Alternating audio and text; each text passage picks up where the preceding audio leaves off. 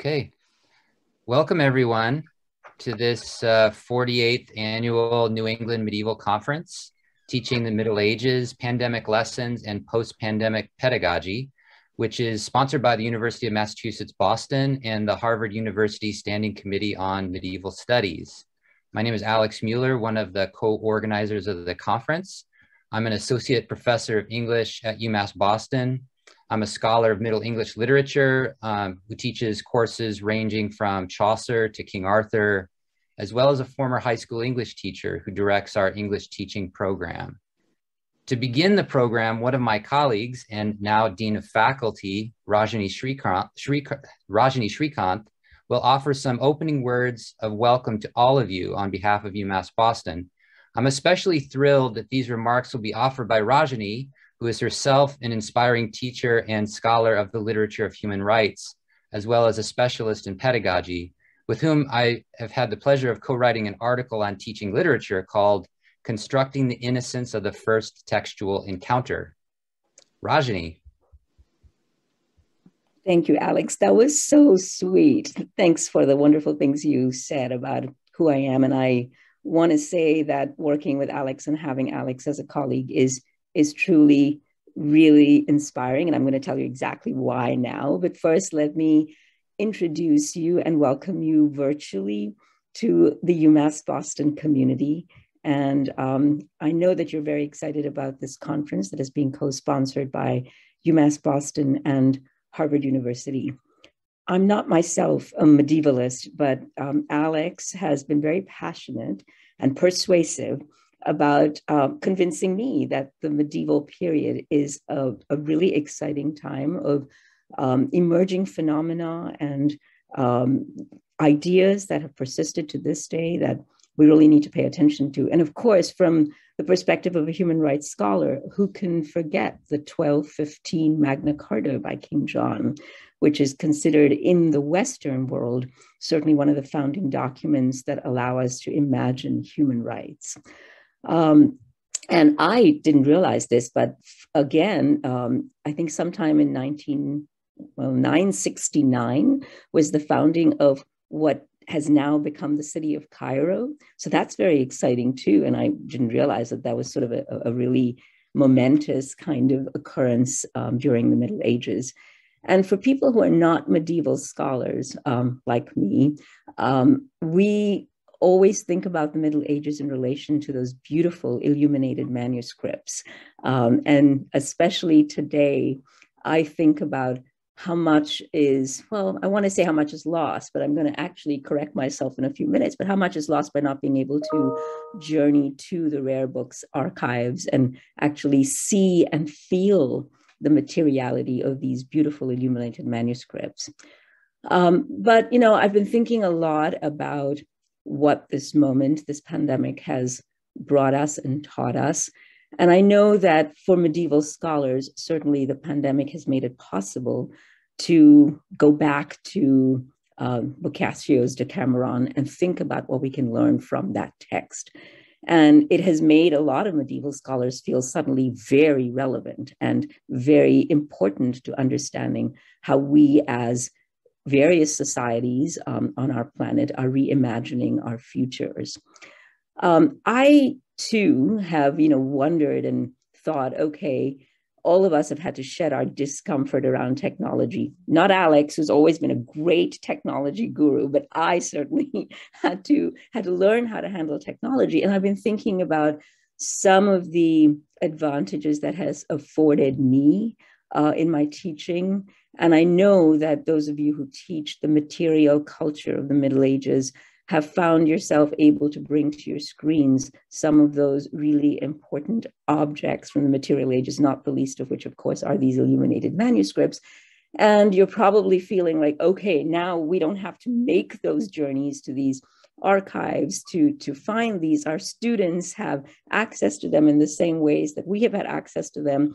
And suddenly, the ease with which technology allows us to look at these material objects has made us feel, okay, so maybe it's not such a bad thing after all, to be confined in our homes.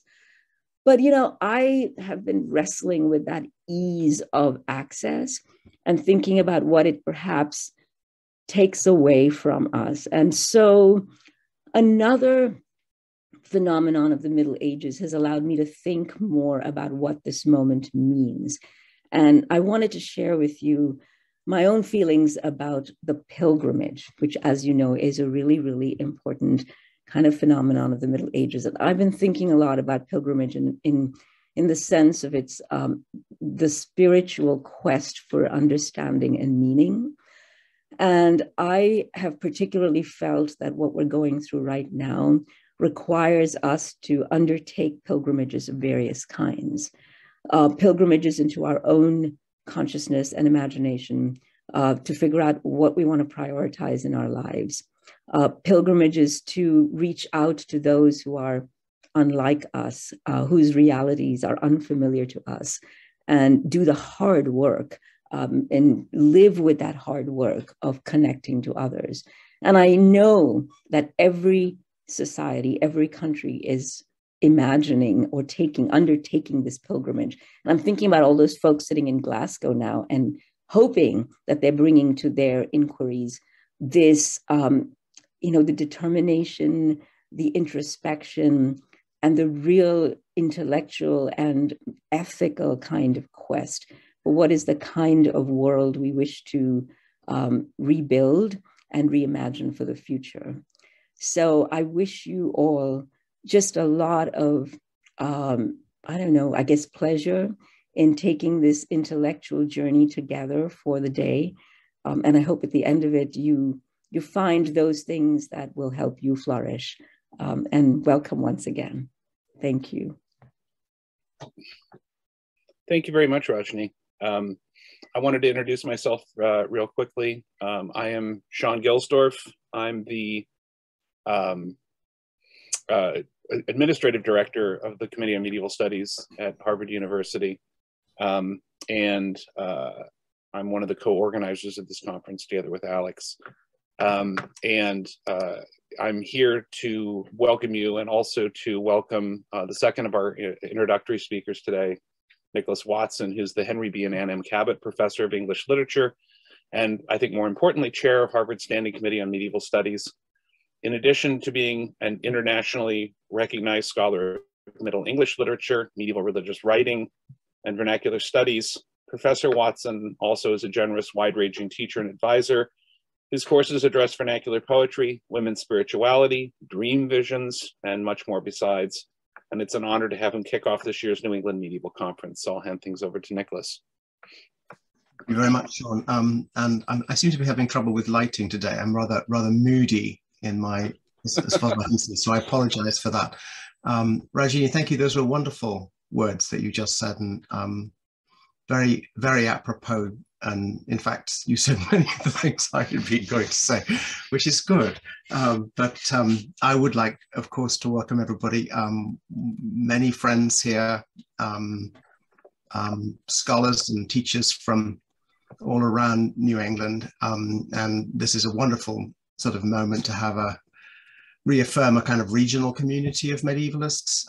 And I think that's an important thing as well. And we're very proud at Harvard to be co-sponsoring this event with, UMass Boston. And those co-sponsorships, I think, are also a sign of the kind of solidarities that this conference has always stood for, and that we need to stand for more than ever. I agree entirely with Regina. This is a time of contemplation for medievalists, where the Black Death analogy was made very early, both by medievalists and by others, and has proved both horribly apposite in some ways and very much inapposite in other ways.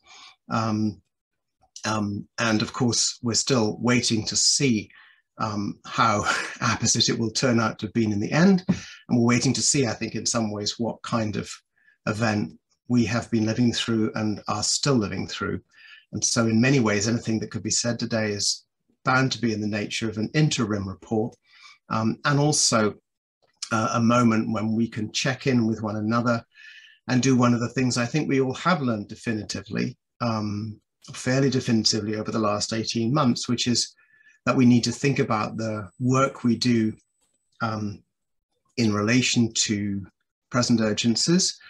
We need to find resources in the materials we study to confront present urgencies. We need to be able to show how that might be to our own students and to other members of our communities. And these are in relation to the kinds of texts I work on in the medieval era, which are mostly Christian religious texts. These are both contemplative concerns on one level, so they take us back into ourselves. The metaphor or fact of pilgrimage is one of the modes in which the contemplative experience can take place. And there are also pastoral urgencies. They're about how we communicate our materials, but also our care about our materials and our care for our students through that communication in classrooms and elsewhere, including in this kind of space, which is a space we've all got to know rather better than we had hoped. I had the experience last week of having to revert to Zoom because of a graduate student strike at my university, where it felt it's crucially important in supporting the strike not to ask students to cross picket lines and not to do so myself. I happened to be teaching Du Bois's The Souls of Black Folk, and so it seemed an important class not simply to cancel.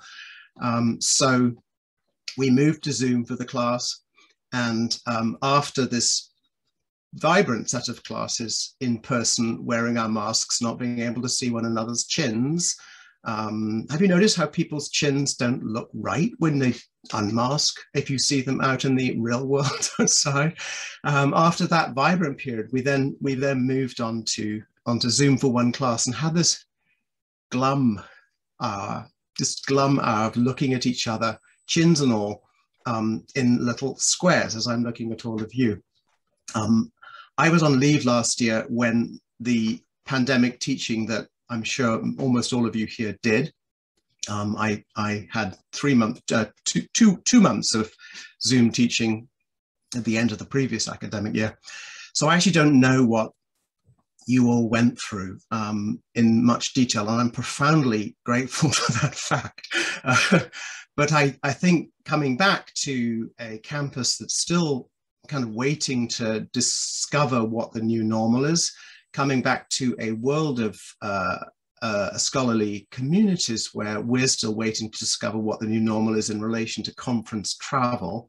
And there the Glasgow climate change climate change discussions loom very large, because we have to think more responsibly as scholars whose carbon debts through conference travel are in fact a measurable phenomenon in relation to global warming. So we may have to get used to these kinds of rooms and work out how to maximize their benefits. We're still really in the middle of some of these discussions, and we're the beginning of others.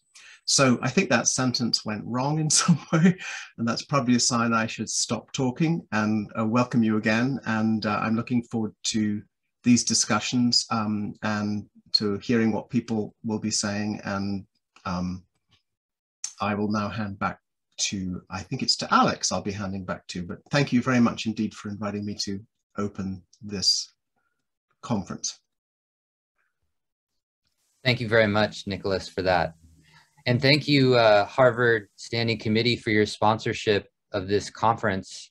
I want to offer a few words of introduction to the topic of the conference, as well as the structure of each session.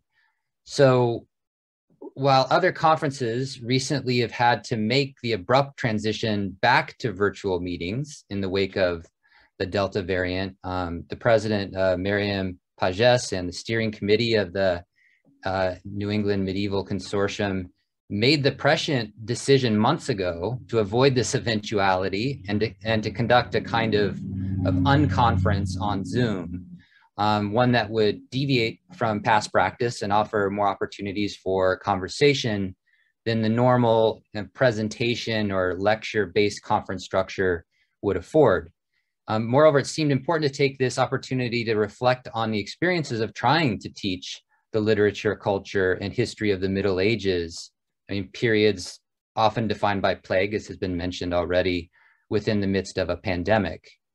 For some of us, this meant converting our face-to-face courses to online ones. For others, it meant, despite the increasing health risk, attempting to carry on teaching in person. And yet for some others, it meant a bit of both, teaching high flex, a combination of face-to-face and online teaching. Our panelists, who come from a range of institutions throughout the Northeast, have offered to share their experiences of doing so, which may or may not have resulted in some kind of instructional innovation, but did lead to some kind of pedagogical revelation. We have therefore designed 3 pandemic lesson sessions. The first one is teaching literature, which will follow this introduction here. Then teaching material culture, which is the second session of the morning. And then after lunch, teaching history. Each session will begin with presentations by 2 panelists who will share their teaching tools or strategies that they tried during what my colleague Sean Gilsdorf has aptly called the age of COVID, or the long 2020, which is my personal favorite. Then the moderator will lead a facilitated discussion, asking the panelists to respond to questions such as, what have you learned about your students during pandemic teaching? What have you learned about yourself as a teacher? What have you learned about your subject? How do you believe your teaching will change going forward? So each session will end after that facilitated discussion with the moderator with an open discussion, when we will invite all of you to ask your questions and share your own pandemic lessons. Following the 3 sessions, we will conclude the conference with a roundtable discussion with all panelists, which will give them an opportunity to talk across sessions and begin to define what we might mean by a post-pandemic pedagogy. So a few procedural notes before we get started. So each session will last 1 hour, and we've planned a 15-minute break in between. We will take an hour lunch break after the second session, and we'll resume our afternoon sessions using a second Zoom link. There are 2 Zoom links because we are recording this, and we will be eventually uploading these videos to the Middle Ages for Educators website. We'll mention this again throughout, later in the conference. But this will be an exciting opportunity to share the work of the NEMC and make our ideas that come forth here more widely available to those interested or actively teaching medieval subjects.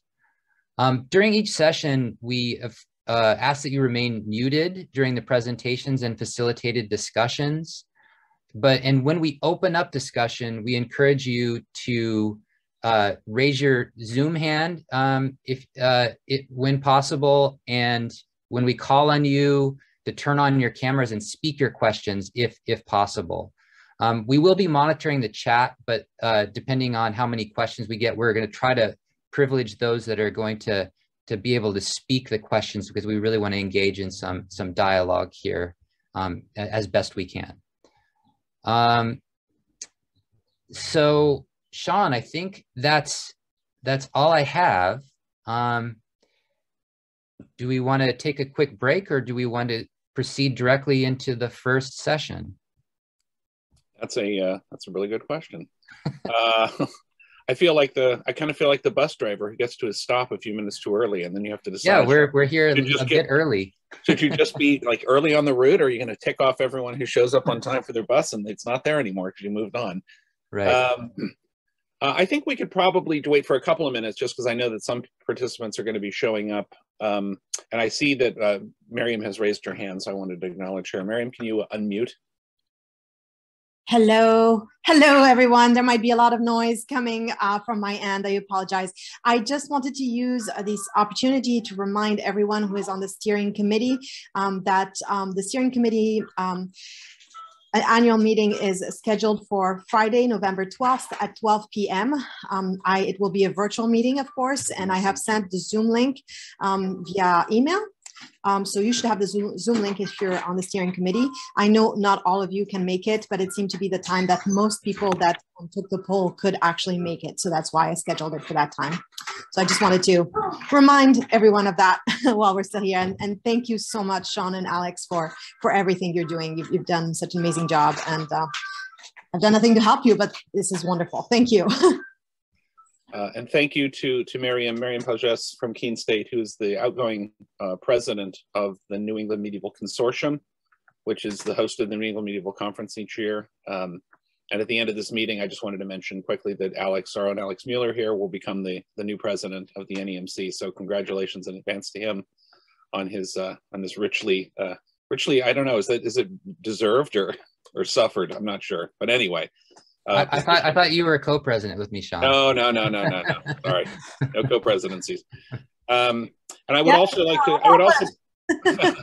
I'd also mention real quickly that those of you interested in the work that we do, I encourage you to. We do have a website.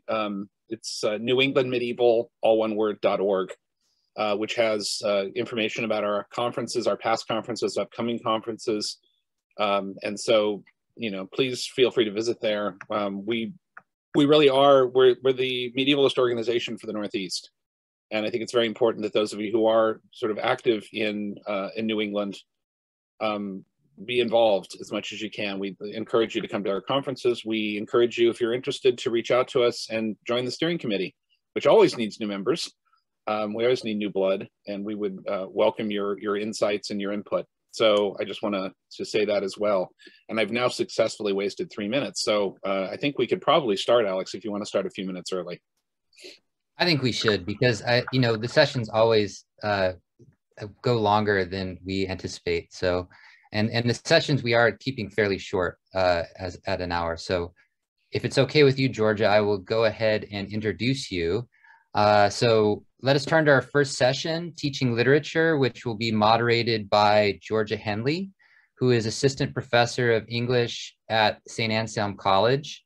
Her current book project, Reimagining the Past in the Anglo-Welsh Borderlands, forthcoming with Oxford University Press, examines how Anglo-Welsh families reimagined the Welsh past in order to influence the political landscape of the Welsh borderlands. She is an ACLS Fellow for the 2021-22 academic year, which is a great award, very competitive award. Congratulations on that. And her courses on medieval literature draw upon her interest in medieval book production, paying close attention to how the handmade book influences our understanding of medieval literary culture. She teaches studies in medieval literature, legends and myths of King Arthur, Imagining the Middle Ages and Modern Fiction, and Introduction to General Linguistics. She also teaches Introduction to Literary Theory, First-Year Writing, and Introduction to Literary Studies. So I'll hand it over to you, Georgia. Thank you so much, Alex, and thanks to everybody for coming on a Saturday. I've just been reflecting on the fact that I've been teaching online at my current job longer than I was teaching in person before I started. I don't know if that's anybody else's experience, but teaching on Zoom has been the reality for us for so long that I'm very glad that this event is happening so that we can kind of process the experience together.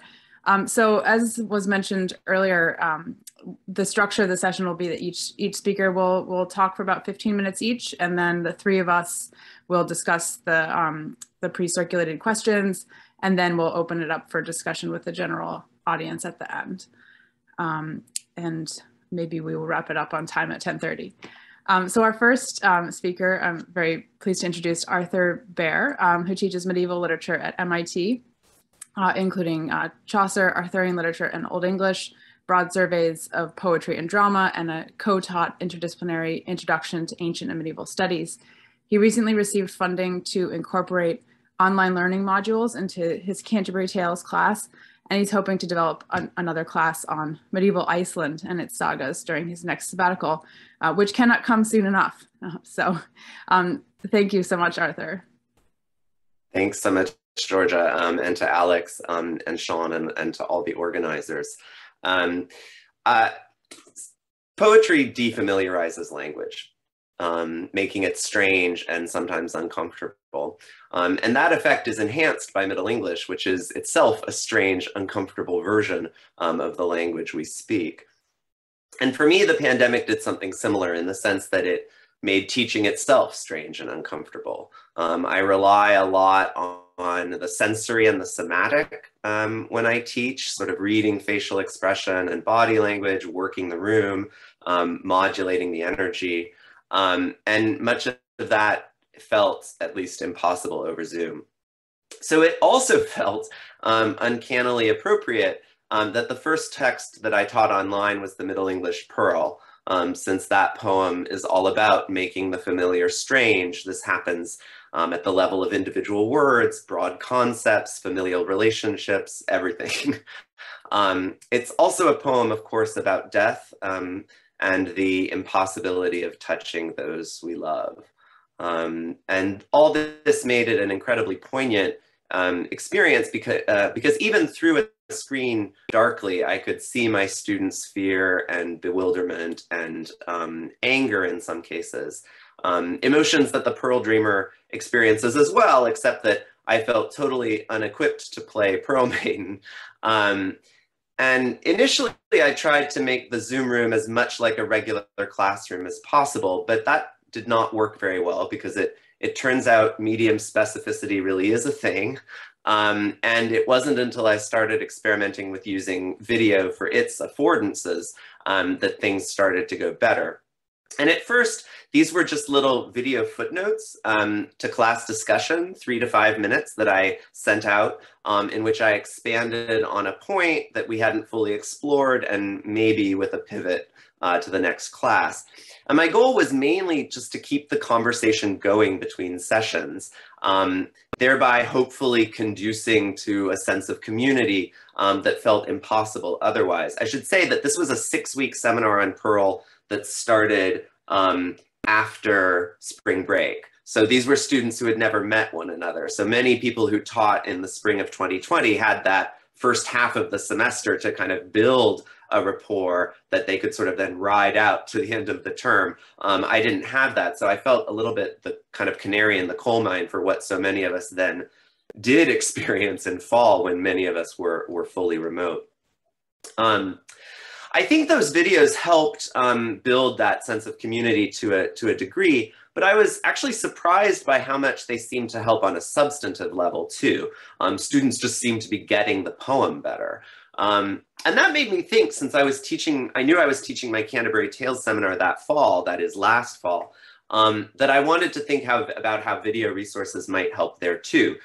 Since the way I learned Chaucer, which was therefore also the way I mostly taught Chaucer, which was like throw a glossed editions of the tale at them and just tell them to keep calm and carry on until they get it, that always seemed to leave at least a couple of students behind linguistically. And since the complexities of Middle English are so integral to the power and beauty of Chaucer's poetry, and indeed all beautiful Middle English poetry, that seemed like a shame. So I was excited to make Zoom videos that would kind of guide students through some of those linguistic complexities. And I want to just share about 8 minutes of one of those videos. So I'm going to share my screen real quick.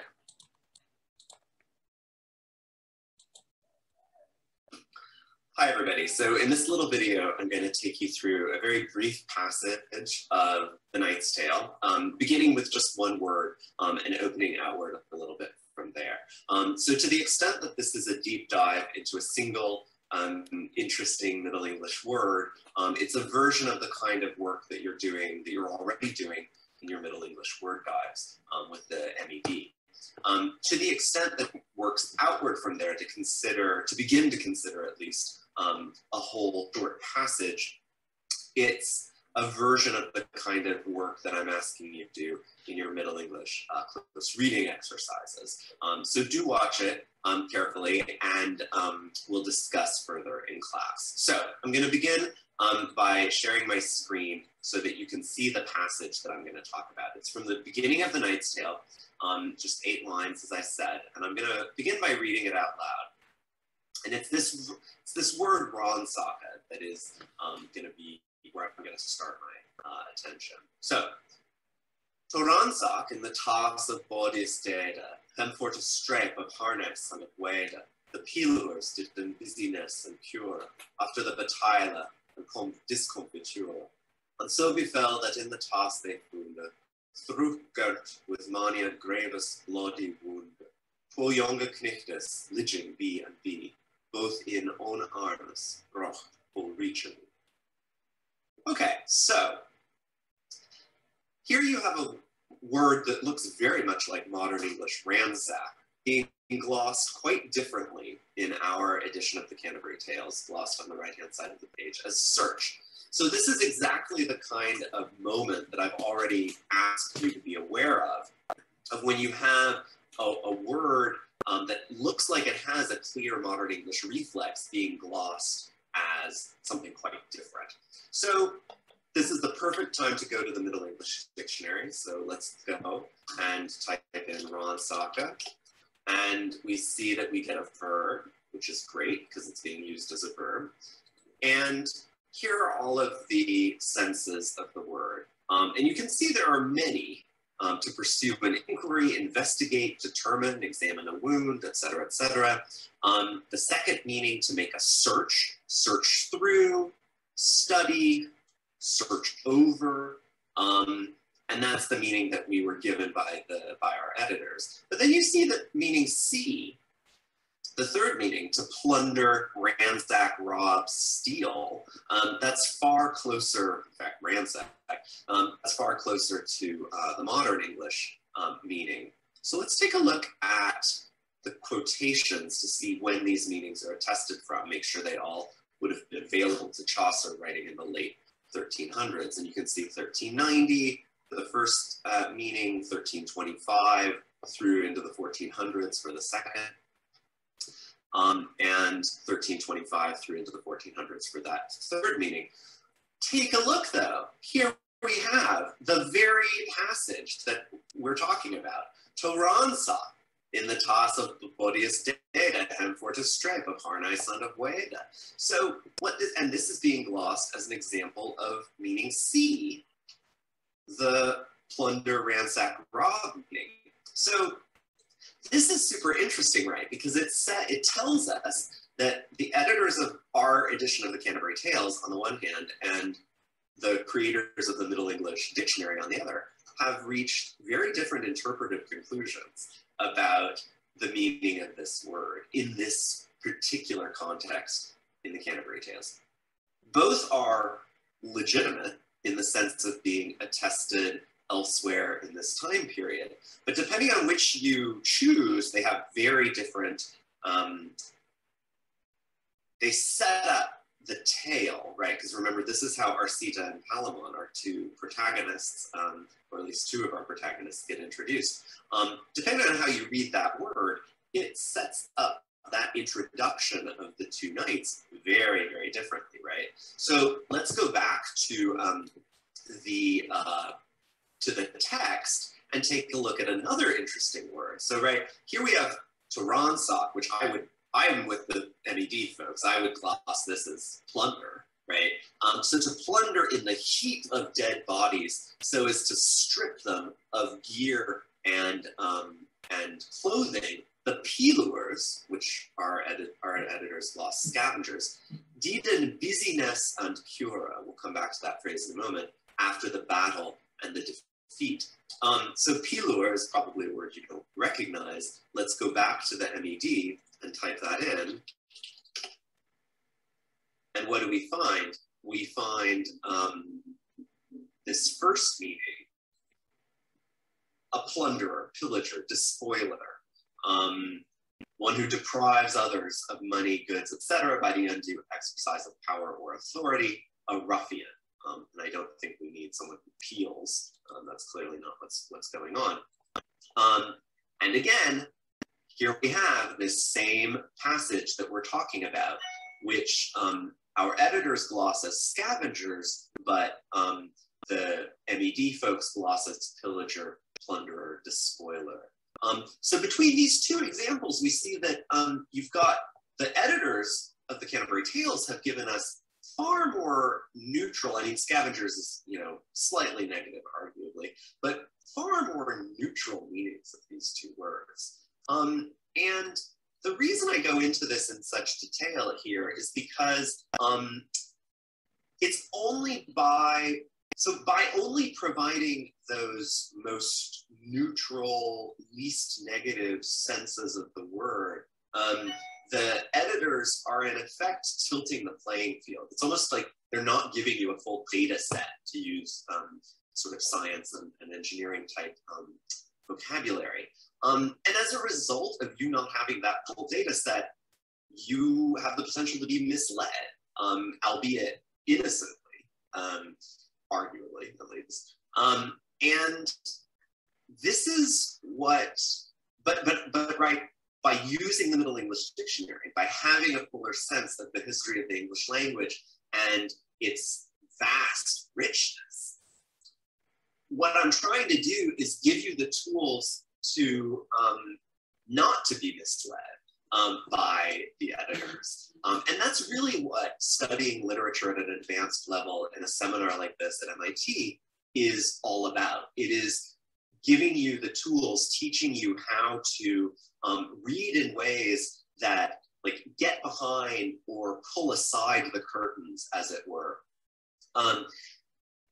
past those textual apparatuses that make the text easier by making it less complex, and in so doing, inevitably distorting it. Now, there are always going to be forms of mediation.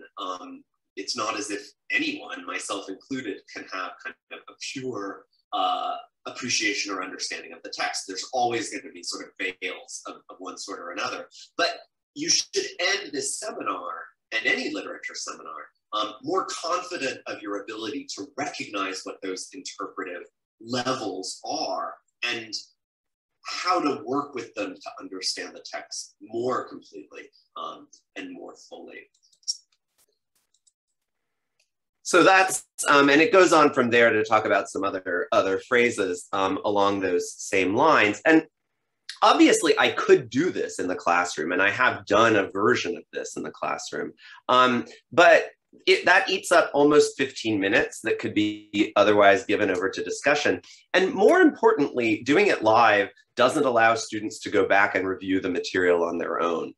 For example, as they move through the scaffolded assignments in the class, from the Middle English word dives to the larger close reading exercise, and from there, of course, to the final paper. And that ability to re-watch seems really important to me, since it's generally the students who enter with less preparation, linguistic or otherwise, who struggle to read Middle English with real confidence and fluency. And gaining that confidence and fluency in turn empowers everyone to talk back to our editions and thus implicitly to the text itself. So although I don't think the content here is innovative, making it available in this form does have the potential to make the classroom more inclusive, leveling the playing field by giving everyone the ability to work as needed outside class on the nitty-gritty of Middle English. Modules like this also, I hope, will greatly expand the energy I can put into focusing on the sound of Chaucer's poetry. Sound matters to all poetry, of course, but especially to medieval poetry, which was often composed to be performed orally. And it's especially significant to the Canterbury Tales, right? Since that depicts pilgrims bickering amongst themselves between the tales told on the road to Canterbury.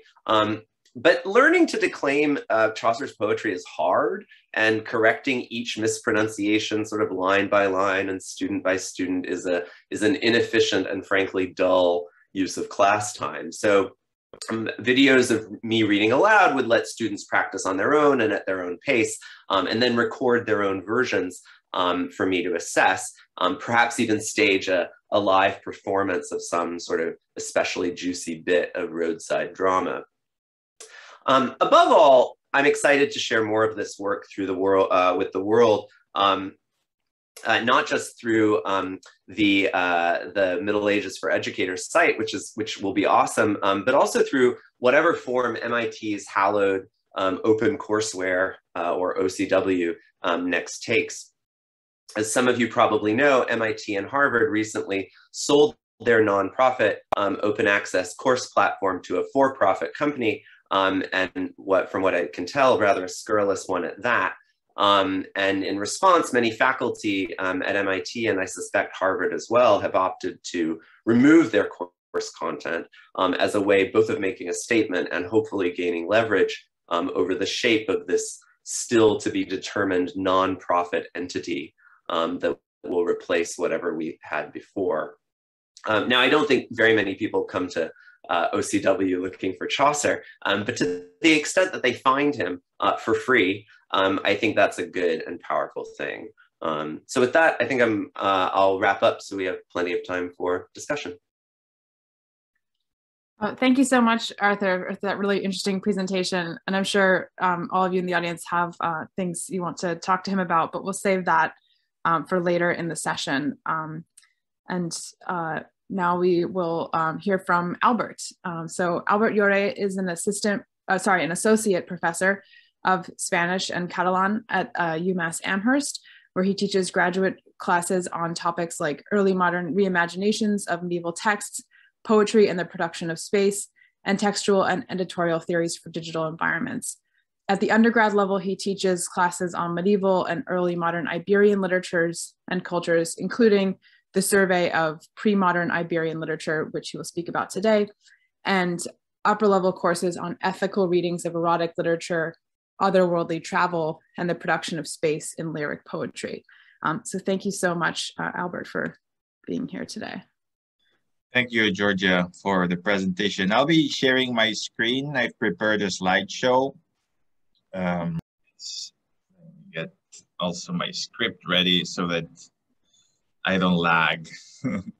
So I'm going to talk about how I converted my introduction to medieval and early modern Iberian literatures, Spanish 320, from a face-to-face class into a course to be taught remotely with both asynchronous and synchronous components. Let's see. There we go. This will be the contents of my really short talk. I want to preface it by saying that I am teaching in a Spanish program at a large public university, so my choices were very much determined by the technology I had available, the composition of the student body, or the kind of class I am teaching, as you will see. Other conditions would have made me do things differently, and what I did prepare to redesign the course would not necessarily translate well in other settings, or there will be other better options. I found some very clear benefits in my teaching approach last year that can easily get lost now that I'm teaching again face-to-face. And teaching back in the classroom obviously has many other benefits. We were all missing it. At the same time, in hindsight, some of the preparatory work I did to avoid certain problems took care of issues that might not have presented themselves in the first place, but nonetheless were overall beneficial. So at UMass Amherst, we have the Center for Teaching and Learning, which supports faculty on course design, classroom instruction, curriculum development, assessment. They're a wonderful resource, and that was particularly clear in the late spring of 2020 when it was, we were all beginning to look at the fall semester as a period in which we would be teaching remotely. They created a resource that is not online anymore, unfortunately. They have recently changed their website and moved that, that content. The resource were a series of pages guiding faculty in rethinking how our classes would be most effectively delivered remotely. In this process, I also consulted with one of the staff members of the CDL, Brian Baldy, who was, as always, incredibly useful. So here's a shout out to him. Let's talk about the curriculum that the course covers. After considering how to adapt my course for remote delivery, I decided that of all the options I could follow, the one that may bring the most advantages would be teaching my class synchronously. In the end, as I said, it ended up being mostly, but not totally asynchronous, but we will get there soon. Teaching the class asynchronously was the first and most important decision I took, which guided all the preparatory work for the semester and the thinking of my class. Following the CDL advice, the concerns that guided my choice of that delivery method were that not all my students, if they had to be studying mostly from home, would have access to a fast internet connection in order to be on Zoom comfortably 3 times a week for almost 1 hour. I was also concerned about international students, students from other time zones in the US who would be taking classes at different time. And the last point I could more easily address asynchronously was supporting my students as learners of Spanish. We'll see what implications that has. So Spanish 320 is a survey of the literatures and cultures of medieval and early modern Iberia. We read a selection of texts from the 11th through the 17th century.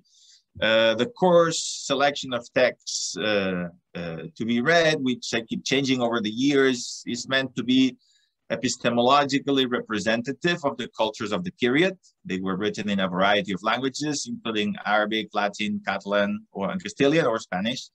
We read them in Castilian or in Spanish translation, and the 13th and 14th century works I offer in a modernized version. I teach in a Spanish program, which means that the undergraduate literature and culture courses I teach are designed for students of the Spanish language, most of whom are non-native speakers. Some are heritage speakers, and they all have taken at least the equivalent of 4 semesters of Spanish in college.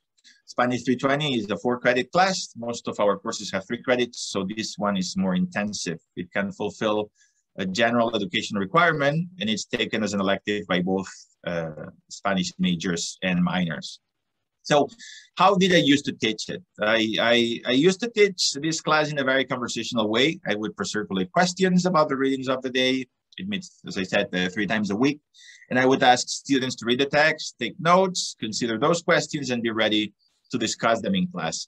I would explain historical, theoretical concepts and the texts, but I would not give lectures. The content would be gathered collectively and inductively as a result of the text commentary and group discussion. In this class, we discuss texts as historical beings. We study them in relation to the moment and place in which they were produced, as to how they were illuminating or are illuminating of the medieval and early modern past, but we also try to remark on their relevance across history, which has changed for all of them, and particularly their significance in the present. For the later purpose, I moderated 5 online forums across the semester in which students participate and discuss the relevance of those texts with regard to present-day questions of race, religion, gender, or class. We look, for example, at the anti-Semitism of some Christian works, or the way the idea of reconquest of Christian lands from the Muslims is flawed and indicative of an ideological point of view that is often co-opted by the inheritors of General Franco's fascist dictator in Spain. Discussions of texts were solidified in the essays they had to write, in which they have to argue in favor or against an interpretation of the text I propose, or several texts sometimes. So what did I change for the fall of 2020? How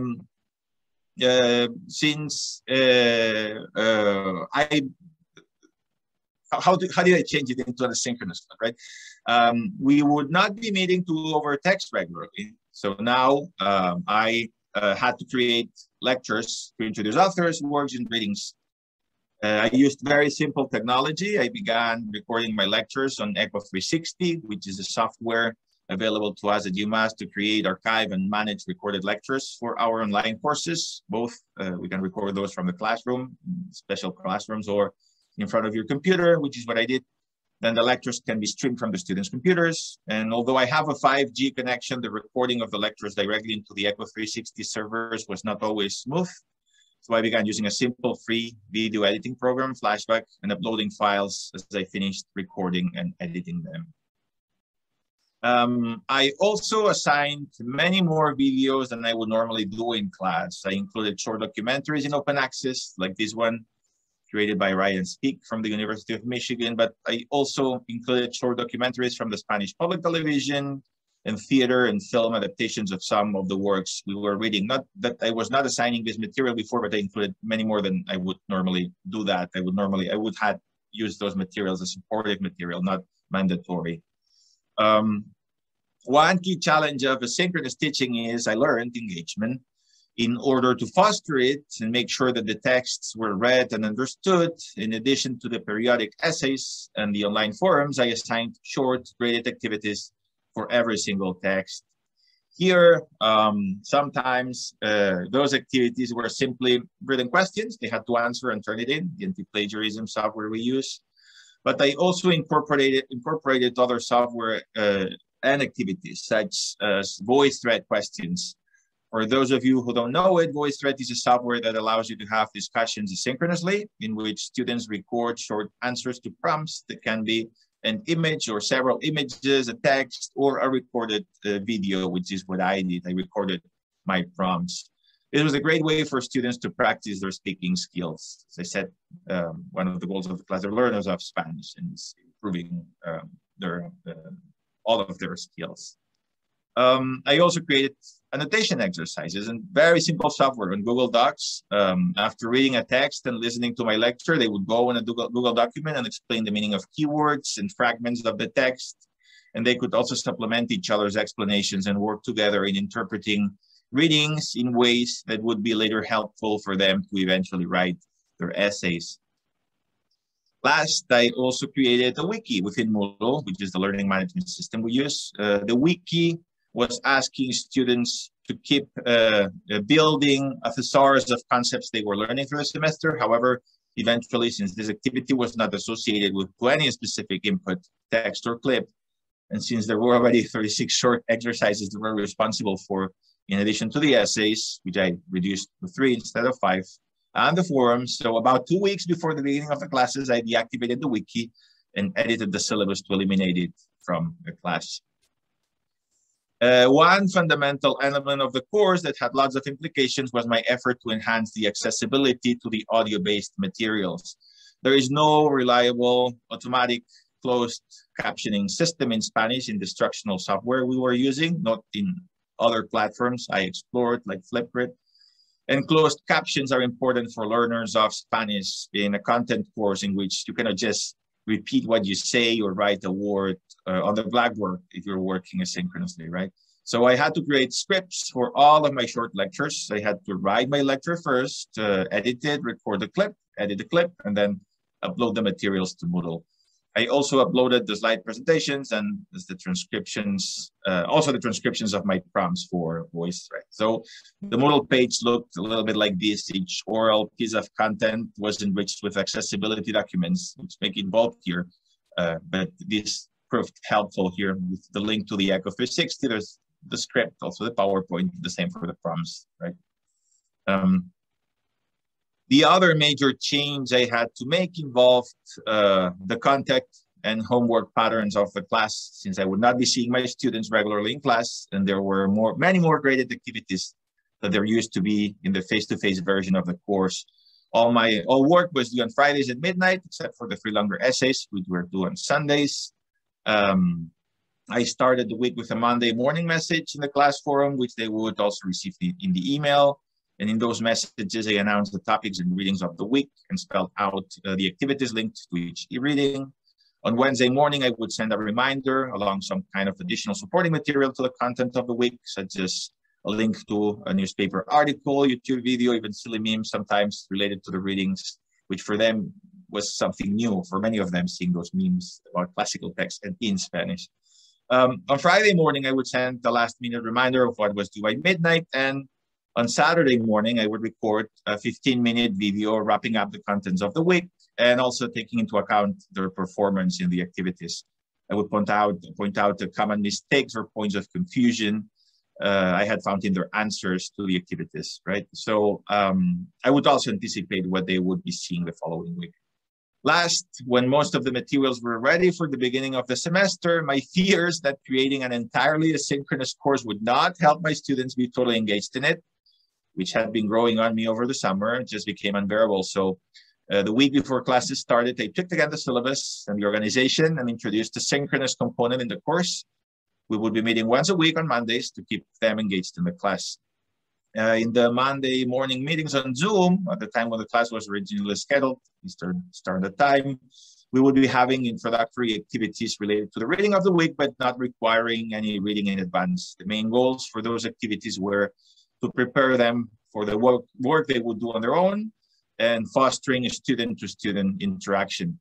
I also used those asynchronous sessions to give them time to plan together how to write on the topics of the essays when due dates were close, or I would go over common mistakes they had made in their essays. So I'm now getting close to my conclusion, and I will talk about what went particularly well in my class and also about what I had to change pretty early on in the semester. The reorganization of the work could not have produced really better results. I was really pleased. In fact, a TA comfortably taught the class with the same structure and materials in the spring. And I have numerous students in my 400 level elective this semester who took 320 with me or my TA last year. Here you can see some of the week at a glance infographics I created, spelling out the activities students had to do every week. Students remained engaged across the semester. Rarely did I have to send anyone a reminder of a missing piece of work, and they loved participating in the Monday meetings too. Voice threads were probably one of their favorite activities and a huge surprise for me. In the spring, I tried to use Flipgrid instead, which is a great software, more intuitive and user-friendly, and it encourages video recording over voice recording, but voice thread worked better for this class. I think it is because there is an obvious advantage in not having to look at yourself on the camera and focus on what you're saying and how. They felt really comfortable reading and quoting as I have to make them do from old texts. They're learning to pronounce as well. Surprisingly, there was really only one thing that needed tweaking, and I did it early the semester after the third week.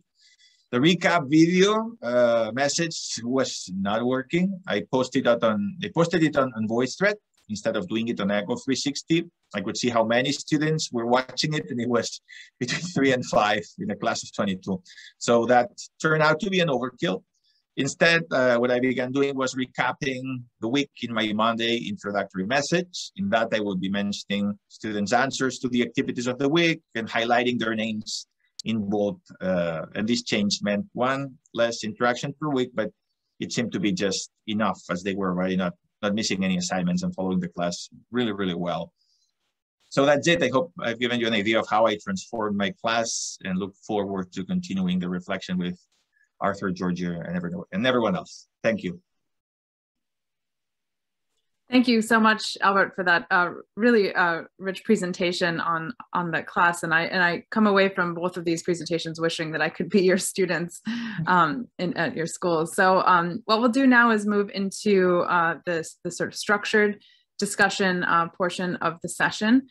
So I'm going to ask our two speakers each of our 4 questions that we have set. I think we'll just go through the questions one by one, and then at around 10:15, we will open up discussion to the entire group. So the first question is, what have you learned about your students during pandemic teaching? Would either of you like to start with that? I can start. Sure. What I've learned from them is that they craved a sense of community that was very difficult to convey from the distance. And it was in those really small things, like what Arthur was mentioning at the beginning of his talk, how you move in the classroom, how you make eye contact with them. Even for, as I explained, those synchronous sessions I was giving sort of a regular class, considering that there would be a lot of things they would be doing on their own. But that's impossible to have that, right? That contact there in the screen. And you could see that they were craving that in the way they were participating, like they would compensate, right? Normally in the forums, when I have those in face-to-face classes, they participate, they know what they have to do, but I have to be on top of I have to remind them that they have 5 days to participate, that punctuality is part of the grade, so they have to write their first contribution early in the week, etc. I didn't have to do that last year. They really wanted, and they were a lot into writing more about what each other had been writing. They were trying to compensate what was missing. I could see that there very clearly. Mm-hmm. Yeah, that idea of the students building their own communities, I really observed as well. I for the first time, I had a component of one of the components of the seminar was that each student had to work in a team of 3 or 4 to lead a mini class for 40 minutes of the 80-minute seminar at one point in the semester, and they had to come up with a class plan, which they discussed with me. They then ran the class, and then they all had to do a write-up individually of how things had gone, what they'd learned, et cetera, and they were assessed on all of those things.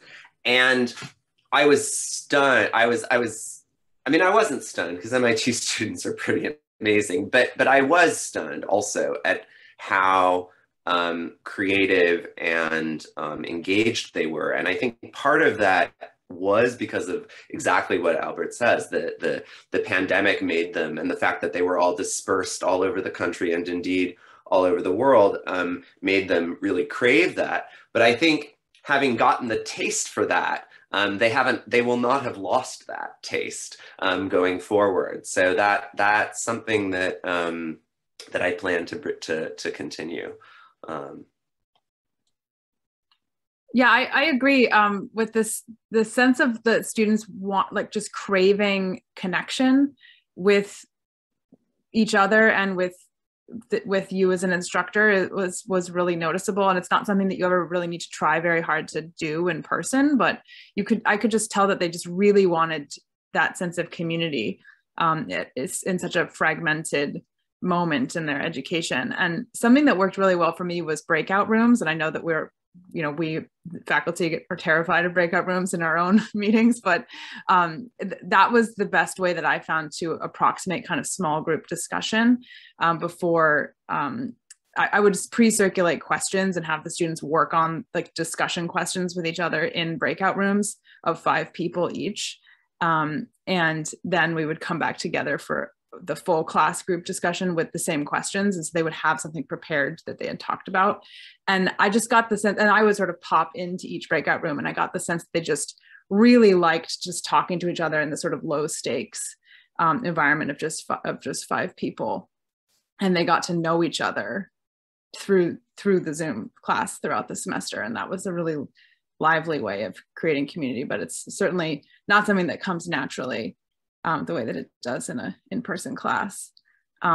Okay, so great. So let's now move on to the second question. What have you learned about yourself as a teacher? Well, something that may be a little embarrassing to share. So maybe if you give me the seconds, I'll say something else, but I'll share it anyway. So I felt for the class, the way I organized it, I had to correct a lot. Like everything was prepared. A lot of the content was prepared in the summer, but I had to keep correcting lots of small exercises and then keeping track of what everyone was contributing, so that at the end of the week, I could somehow make them feel that I was not only paying attention to them individually, but as a group, we were moving on with certain issues we have dealt with, certain questions they had discussed, understood, or not quite. So I had to correct. I felt that for all I like teaching in person, and I'm enjoying it so much. When I think about how well it went last year, I feel great, but I prefer doing what I'm doing right now. I care too much at the way they react or are in class, showing, reacting to more boring parts of the class dynamics, others that they're interested, all the distractions that are so I'm making myself clear for how much I love to be interacting with my students. Sometimes the negative feedback or the lack of, this can be something really short, right? The lack of interest at certain moments of the class that I've realized that puts me off more than I thought. And I only realized that because I did not have any of that feedback last year. I wasn't seeing how they were reacting to my lectures. I wasn't seeing what readings they liked better or worse. I was just seeing answers. And it really, and they worked a lot. They had to, when they come to class to discuss questions, sometimes they participate more, others not so much. They had to react to every single piece of input, right?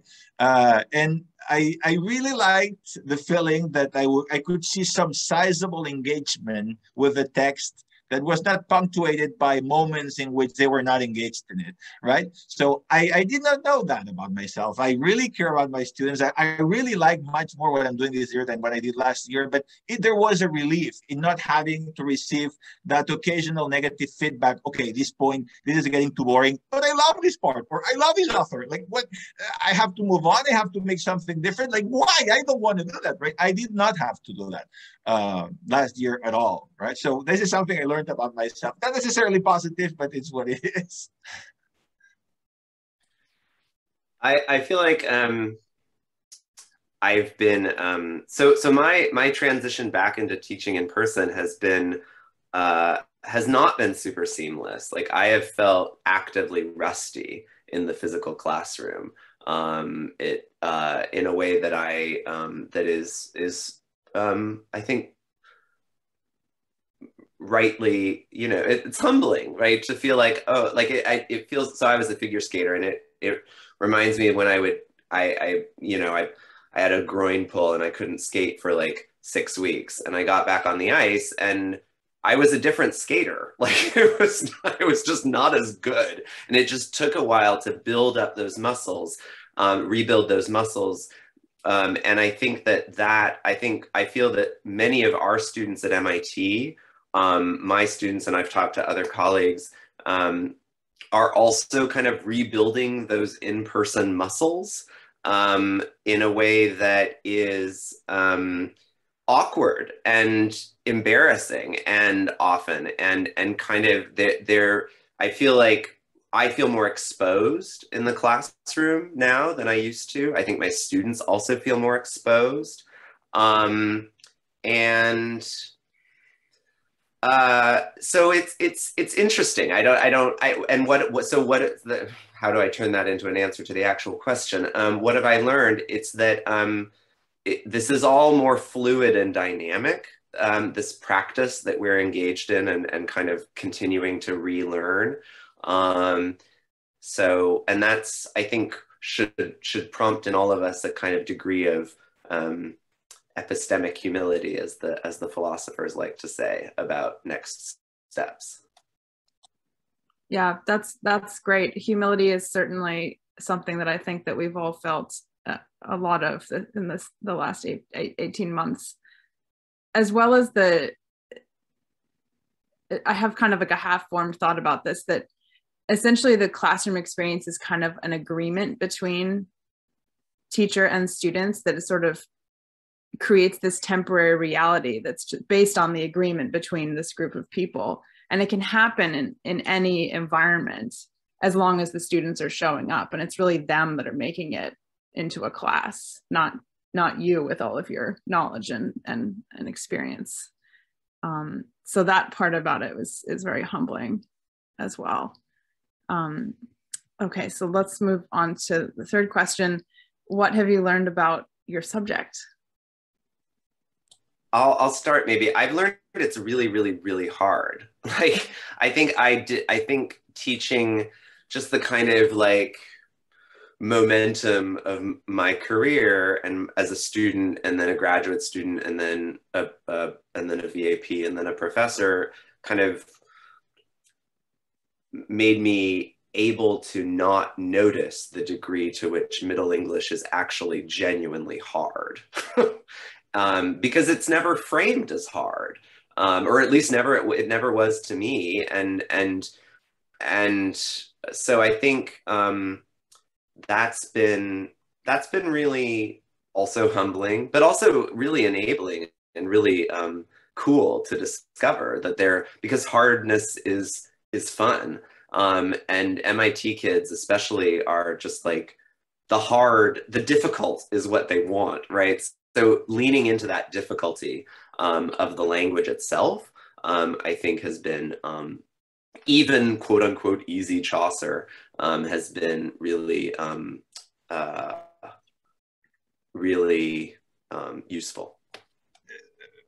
I'll change a little bit the question, but what I've learned more of my subject, of the way I teach my subject, I realize how little I used to and still do rely on big concepts that historical, theoretical not so much, but historical concepts that help, right, that give students a shortcut to interpreting texts and understanding the period. For instance, and still, and I'm not sure how much, I'm still not sure how much they need that. In this survey class, which I keep teaching, we cover text from the 11th to the 17th century, and then I'm not sure that talking about periodization, which I do not do because in a way I take it for granted that they've gotten that somewhere else. I'm not sure if that is something I should do more, but I've realized it's missing from the way I approach the teaching of these texts and of this class, of this subject matter. I find that there's this big periodization concepts are missing, also aesthetic wise, from my lectures, from my commentaries, from what we discuss, and I'm realizing that maybe I'm taking for granted too much, and that they should be more present somehow. But if they need to be present, they need to be introduced, and if they need to be introduced, you need more time to present them. So I really do not know.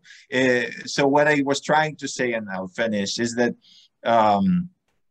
I've realized how much of how I engage with with my subject does not contribute to, and so in a way it reflects in my classes, does not contribute to big discussions about periodization issues, which for a survey class may be more important than I had realized before. Thank you. And then our last question, how do you think that your teaching will change going forward based on this experience? Well, since we're supposed to end at 10:30 and no one else has gotten in, I'm just going to say in the ways that I said and leave it at that. Yes, I'm not sure. We can have discussion with other people to talk about that, and later on too with other speakers. Okay, we'll leave that question open then. Are there any comments or questions from the audience? Yeah, Miriam. Hi, sorry. This isn't, I don't know if, I think there's a question in there, but I'm not sure. I hope it's okay. I thank you so much for your wonderful presentations, Arthur and Albert. And it was so enlightening, and both of you did so much work on these remote courses. I feel just so humbled by all the work that you both did on your courses as a result of the pandemic. The common part, I guess, is I was, as I was listening to you, I was comparing to my own experience. And my own experience, actually, I kind of expected a lot of the things that you said in terms of kind of the differences, that there would be huge differences in the reactions, and there would be differences going back to in-person teaching. Now, my experience was a little strange because I was on maternity leave just before the pandemic. Then I was still on maternity leave at the start of the pandemic. Then I was on sabbatical in the fall of 2020. And then I came back to teaching in the spring of 21, and that was remote. And now I'm back to in-person teaching in the fall of 21. So I feel like I've done it all. But But for me, it was actually surprising how much my class remotely was still very much like my in-person classes. And it was also surprising to me how easy it was to go back to in-person for me. And I haven't noticed amongst my students either that there's been too much trouble with them. They feel like they're acting pretty much the way that I remember them acting prior to, my going on maternity leave before the pandemic. So it's been surprising to me because I was very nervous going back to the classroom at the beginning in September, in August and September. And I thought that it would be terrible, and it felt like we all just kind of went back to the way we did things before.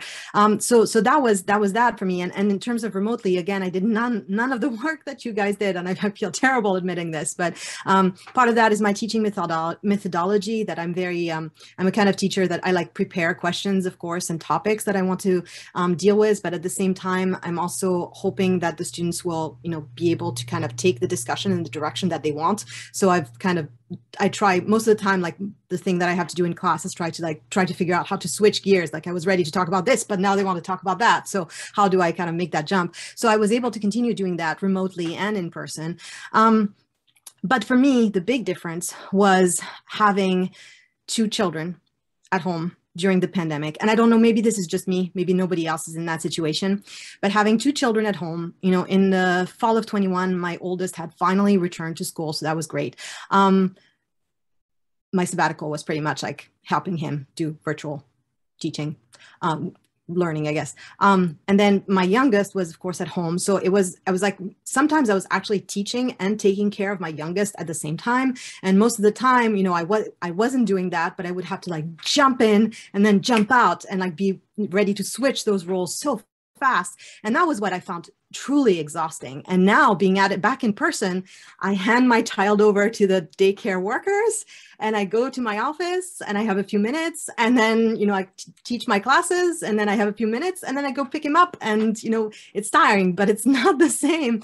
So I was just wondering I don't know if this is like something that we could talk about now or if we were going to talk about later, but I was wondering if there was going to be any space today to talk about that, the craziness of that situation and how exhausting it was.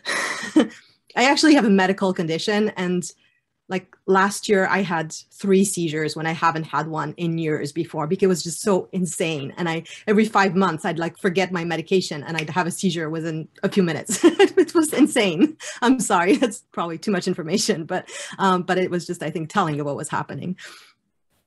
Thank you, Miriam. I'm so sorry for what you've been through and for what so many of us have been through. I'm kind of getting PTSD feelings, remembering that complete chaos, the level of chaos and identity confusion that was happening when we were working from home.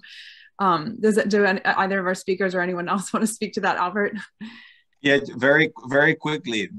When we went home spring 2020, have 2 little girls at home, and I was directing the Spanish program, Spanish and Portuguese studies. It was a mess.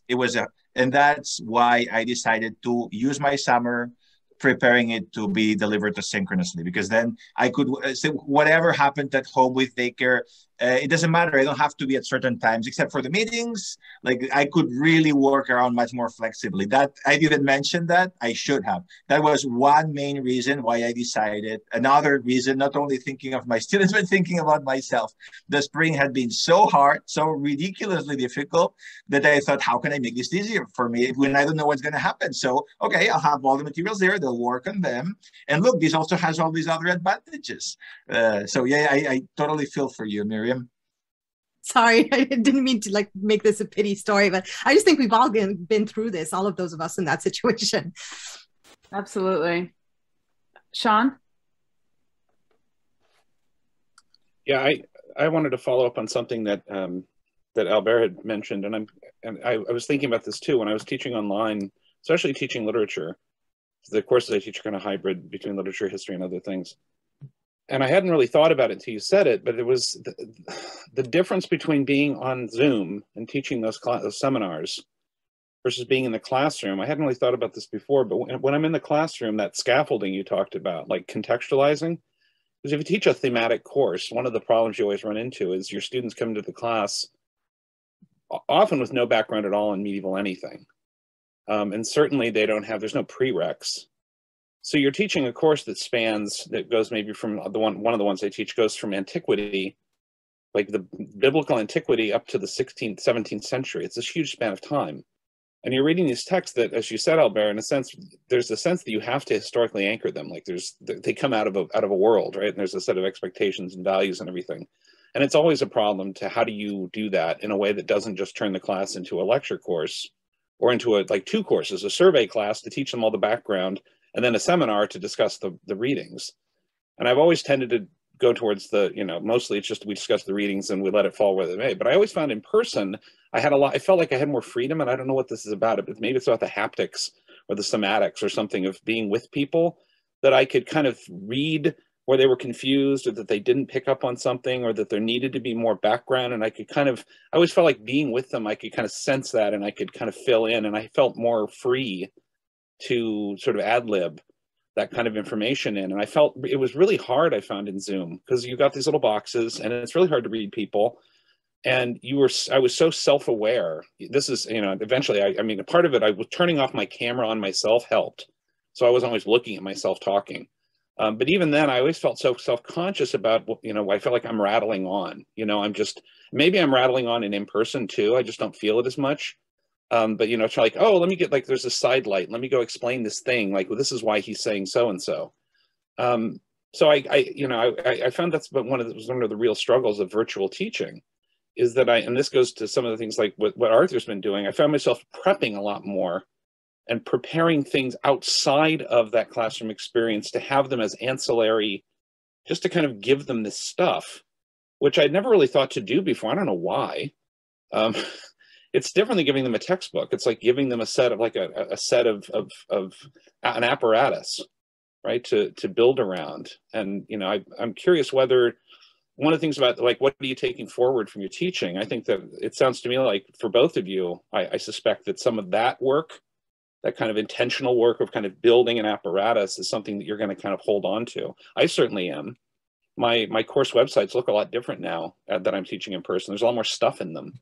There's a lot more things I can point to and say, if you have an issue, like, to go look at this thing, there's this really interesting page about this manuscript we were looking at, and you can learn more about it there. And if you have questions, you can get in touch with me. But I just feel like I'm much more aware of that need my students have that I always just kind of did on the fly.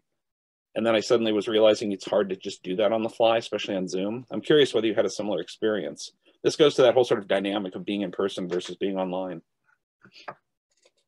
Thank you, Sean. I think you explained really well why it's so much more work to create an online class than an in-person class, because you have to sort of create all this apparatus in order to approximate the feeling that you would get from just breezing into your class with some lecture notes, right? Which is what we're used to.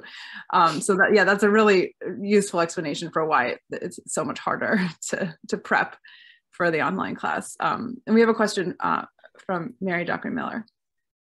Yeah, hi everybody. Sorry for not turning my camera on.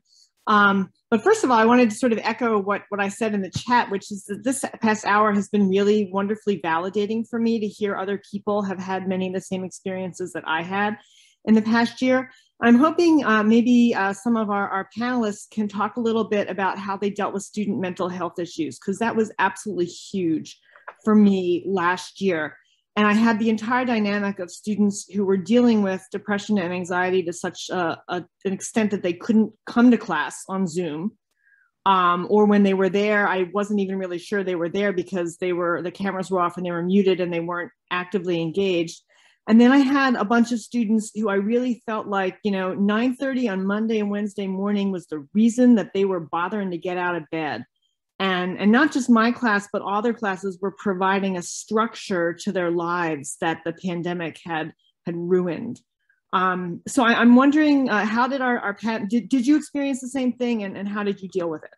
Thank you. Yeah, absolutely. So I suffered from depression and anxiety at various points. And the moment I got tenure, I included a mental health policy on my syllabus that basically said, I have a very strict attendance policy because it's a discussion class. You have to be in class in order to discuss the material, but that everyone can miss one day of class, just all you have to do is send me an email that says I'm taking my mental health day. And it's specifically to kind of perform belief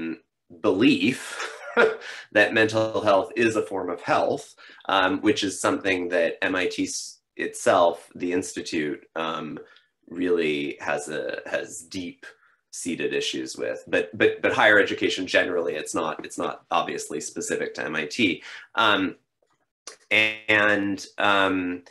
Yeah, I think it was a huge issue. I mean, I had to basically radically restructure my Chaucer seminar in the middle of the semester. And to be frank, I'm having to radically restructure my Arthurian literature class this semester. So this is not something that is in our past. And, you know, I mean, my wonderful friend and colleague, Diana Henderson, who was here at least, and maybe still is, said basically like her attitude toward this semester was like, if anyone learns anything about Shakespeare, great. And I think that's a different kind of humility than some of the others that I was describing. But like, as you know, as teachers, especially those of us who pride ourselves on being kind of intense, you know, we teach the stuff and we're intense and we're rigorous and all of that. There has to be a kind of letting go of pedagogical and personal ego in order to react and recognize that that's what the students need. And if you know, I dropped Sir Gawain and the Green Knight from my syllabus this term, and anyone who knows me at all knows how painful that was. But yeah, so those are my thoughts. Yeah, thank you so much, Mary, for bringing that up. I think, and for Arthur, for your comment about ego, I think that's absolutely right, that we sort of, like, I found myself just dropping all of the sort of punitive aspects of my attendance policy and my, you know, my deadlines. It was just like, if you can get this in by the end of the semester, I will grade it. If you want a B+ instead of a B because you're asking me about it at the end of the semester, spring 2020, great, have a B+, right? That just not having any expectations for people showing up to class every single day. And I think we have this fear that students will take advantage. And I just decided, well, okay, so maybe if one student takes advantage of this when they shouldn't have, that's worth the other 12 students who felt some degree of relief that they weren't being punished for not being at 100% of their capacity. And I think that was worth it to release that sense of ego, right? To say that, like, to validate their experience of their mental health suffering during the pandemic, that was worth letting go of all of those kind of things that we used to care about, like attendance. Okay, does anyone else have any final thoughts or comments or want to add something about this mental health issue? Okay, I think in that case, we will wrap up this morning session. Sean and Alex, do you have anything you want to say before we take a break? Yeah, so thanks everyone. I have a feeling a lot of these issues, of course, are going to cross over, and I think we're going to be having discussions about some of these big macro things, about classroom dynamic, about grading, about what to do, you know, sort of compassion, and what Hannah Weaver in the chat very aptly called the pastoral care role of the teacher throughout the day. So I think that these will be discussions that will be ongoing. We'll take a quick break now. Let's come back and we'll start right on time at 10:45 with our next session on teaching material culture.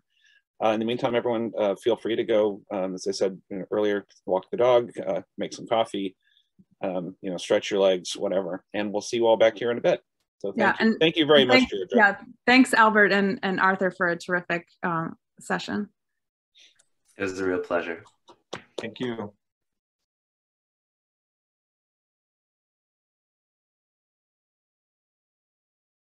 So this is our second session. It's on the teaching of material culture, which is what we're going to see is really kind of a poses fascinating potentials and problems, right? Because we're living in a virtual moment where when you're someone who works with things, how do you do that effectively when there's no touching?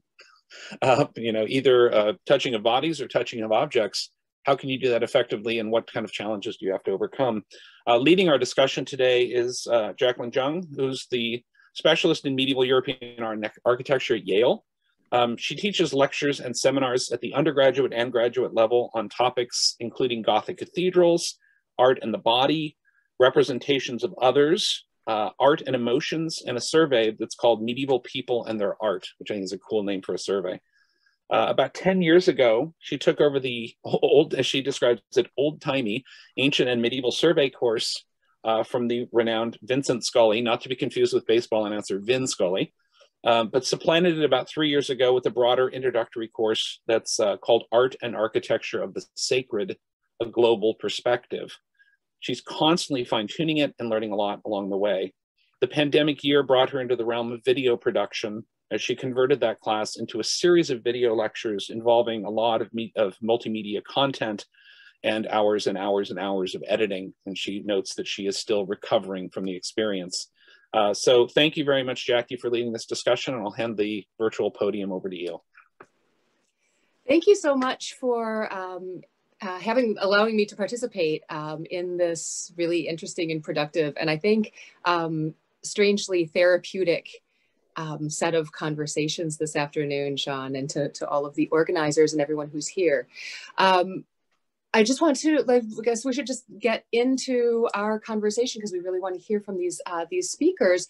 We have two people talking today, Megan Cook and Eurydice Giorganteli from Harvard. And I'm going to introduce them as in, not together, but in the order of their presentations.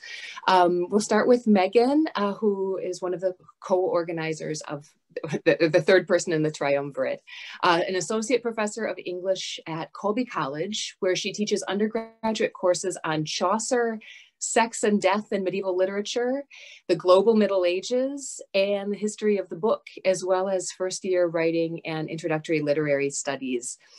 None of this, she says, has very much to do with her research, which focuses on the transmission and canonization of Middle English poetry in the early modern period. She's the author of The Poet and the Antiquaries, Chaucerian Scholarship and the Rise of Literary History, which came out with Penn in 2019, and with Elizaveta Strakov, co-editor of John Lydgate's Dance of Death and Related Works, which also came out in 2019. And this is freely available online for all of your 15th century Middle English death poetry teaching needs.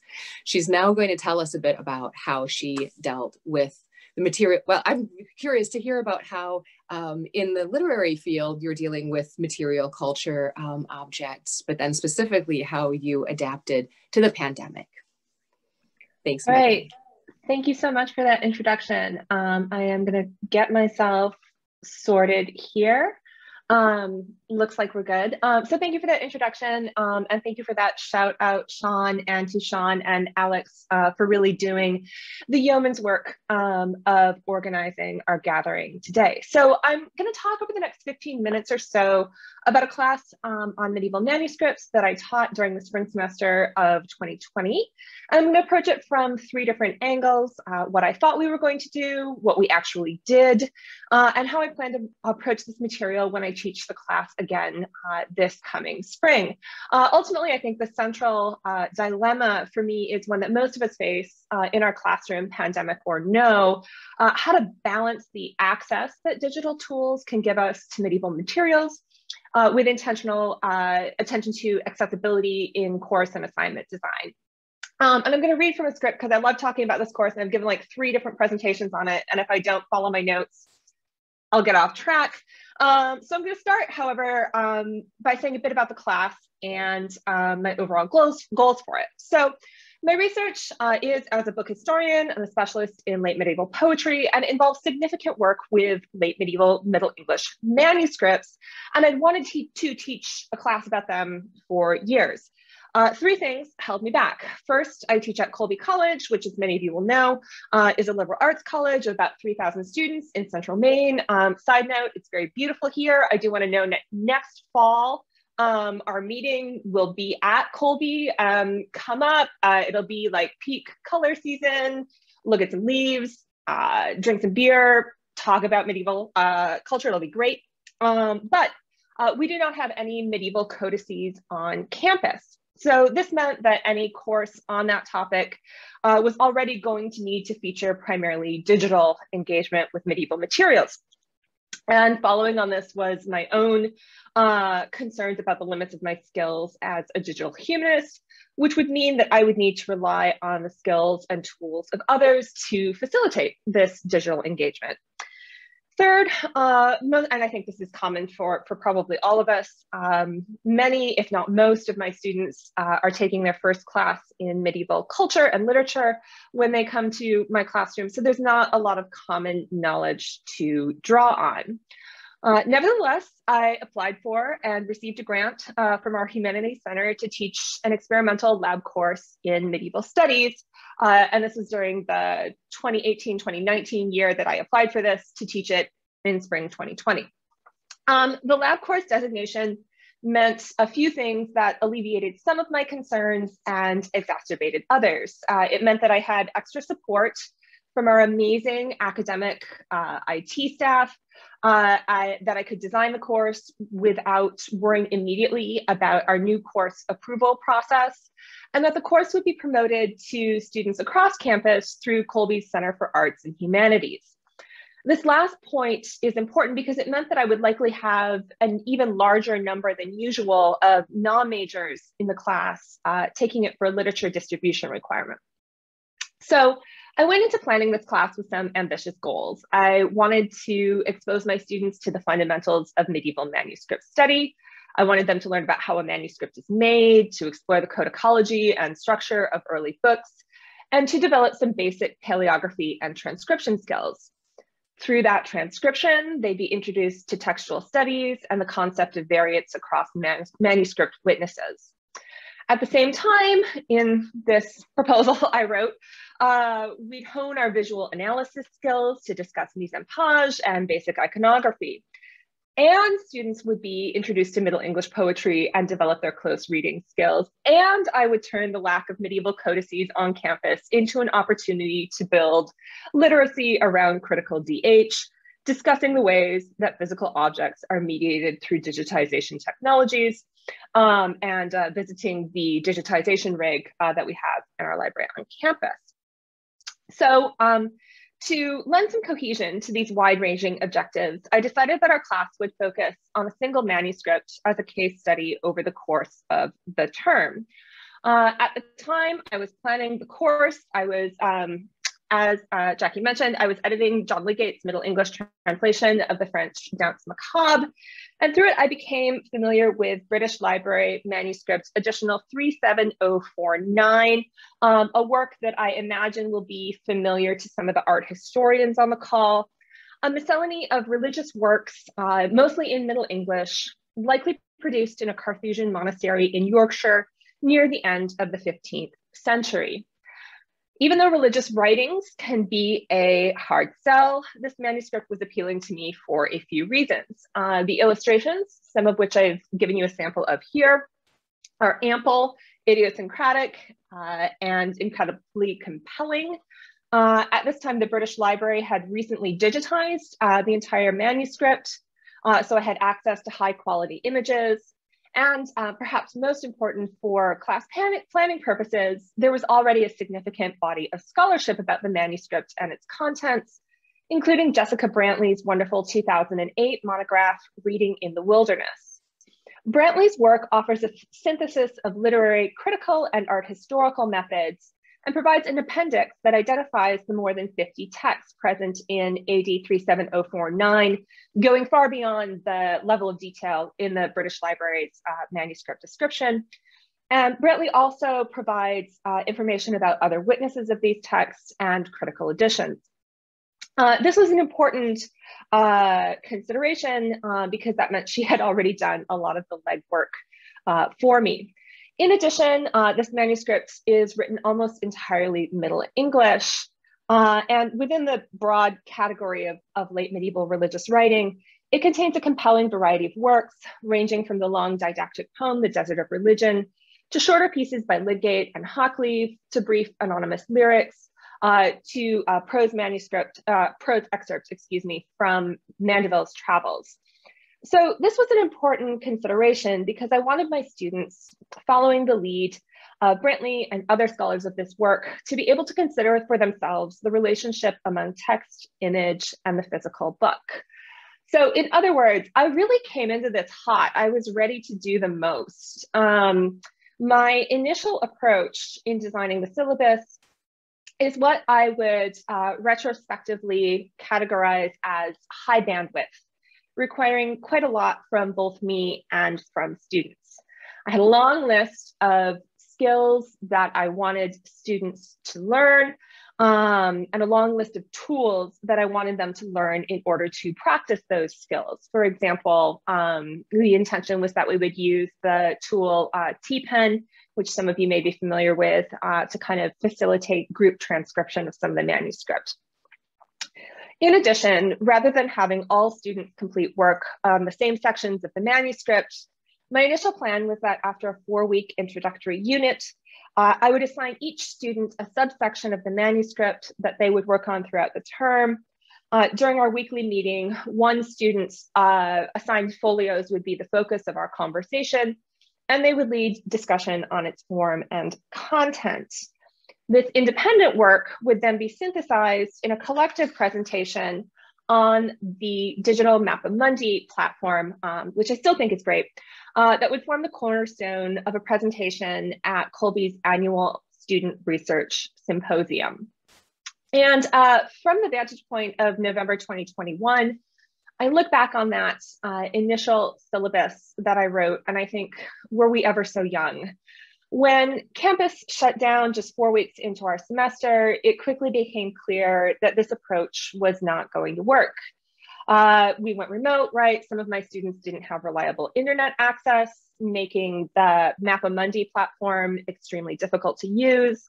In other cases, and again, I'm sure this is true across the board, time differences and work and family obligations made it impossible to schedule one-on-one meetings with students about their work. The Student Research Symposium was obviously off the table, and so very quickly it became clear that we were not going to use Mappamundi. So out of necessity then, I pivoted to what I'll call a lo-fi or low bandwidth approach. Instead of trying to give students a taste of a range of approaches to manuscript study, we focused on analysis of the mise-en-page, the form of the text, and the content of the text. Instead of asking them to work across multiple different platforms, I moved everything to Google Drive because students could already navigate it confidently and because their Colby accounts already gave them access. So all they basically had to do was log in to check their email, and through the tab, they could get to everything else I wanted them to use. Instead of individual students taking responsibility for a particular text and leading discussion of it on a pre-assigned week, all my students worked with the same material week by week, and every week's homework asked them to answer the same questions about the week's assigned material. So after a few weeks, they knew what to expect. We're no longer requiring multimodal work, right? Logging into a bunch of different tools. And I gave the students the choice to complete the final project in the modality. So an online presentation, a traditional paper, or some other thing of their own devising in the modality that made the most sense to them. So here is what this class actually looked like in practice. We did have the advantage of building on some work together on our initial assignments and readings that we completed during the first weeks of the term. And these covered key concepts for the course. So even as we moved into a more mediated mode of teaching, students had a common set of experiences to refer to. And I should note that Colby has a short term in January, and our spring semester usually runs from February to late May. So we were less far into the spring semester than I think a lot of folks were when COVID hit. So I used Clemens and Graham's excellent Introduction to Manuscript Studies for a broader account of the production, structure, and use of medieval manuscripts.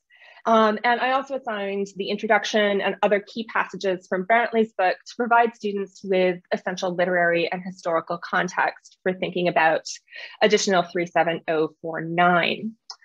As students relocated back to their parents' homes and settled into new routines, I also moved up a unit on critical digital humanities that I'd initially scheduled for the end of the semester. This made the remediation of manuscripts and artifacts a going concern for our group moving forward, and gave students a vocabulary to talk about the affordances and limitations of the images we were working with.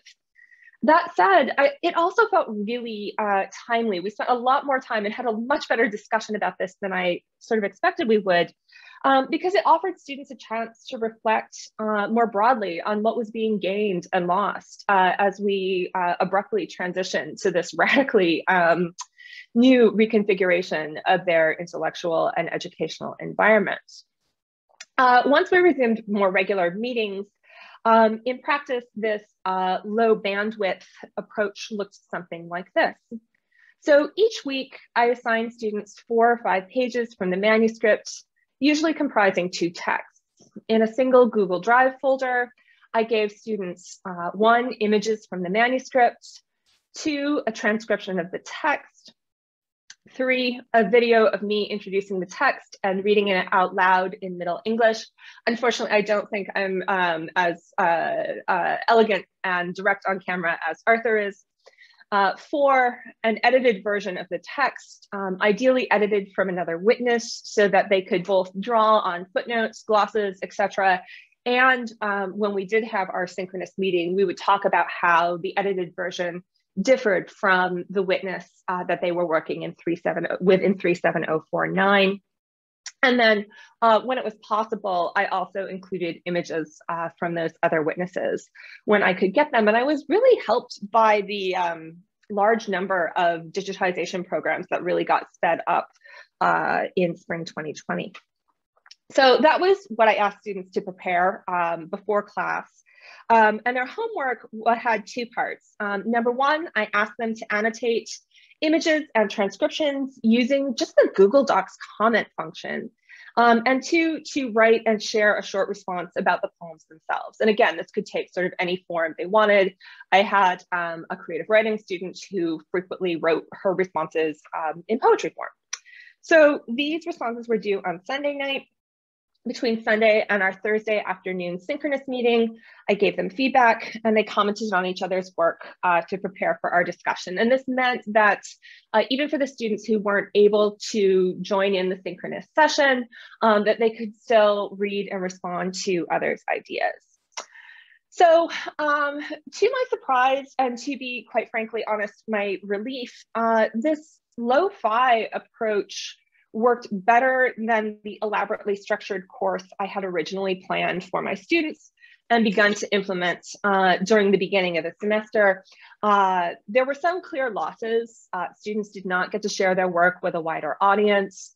They did much less independent work than I had initially planned, but they did, however, build a community of practice, communicating regularly with one another during our weekly Zoom meetings, in their comments on the manuscript, and with a kind of fluency and enthusiasm that totally surprised and delighted me over a Discord server that I had set up for the course.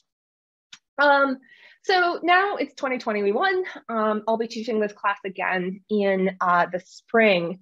And I learned a few things that I'll apply the next time I teach this class, and which I would also sort of broadly recommend to anybody contemplating a similar single volume focused manuscripts class. First, students learn the most about those aspects of the manuscripts that they could compare directly with other witnesses, whether we were talking about text, script, or image. Second, the students I had in the class were about 50% English majors, with a slight edge of creative writing majors over regular lit majors, and 50% were from other departments. And for the most part, they had very little experience with longer poetry.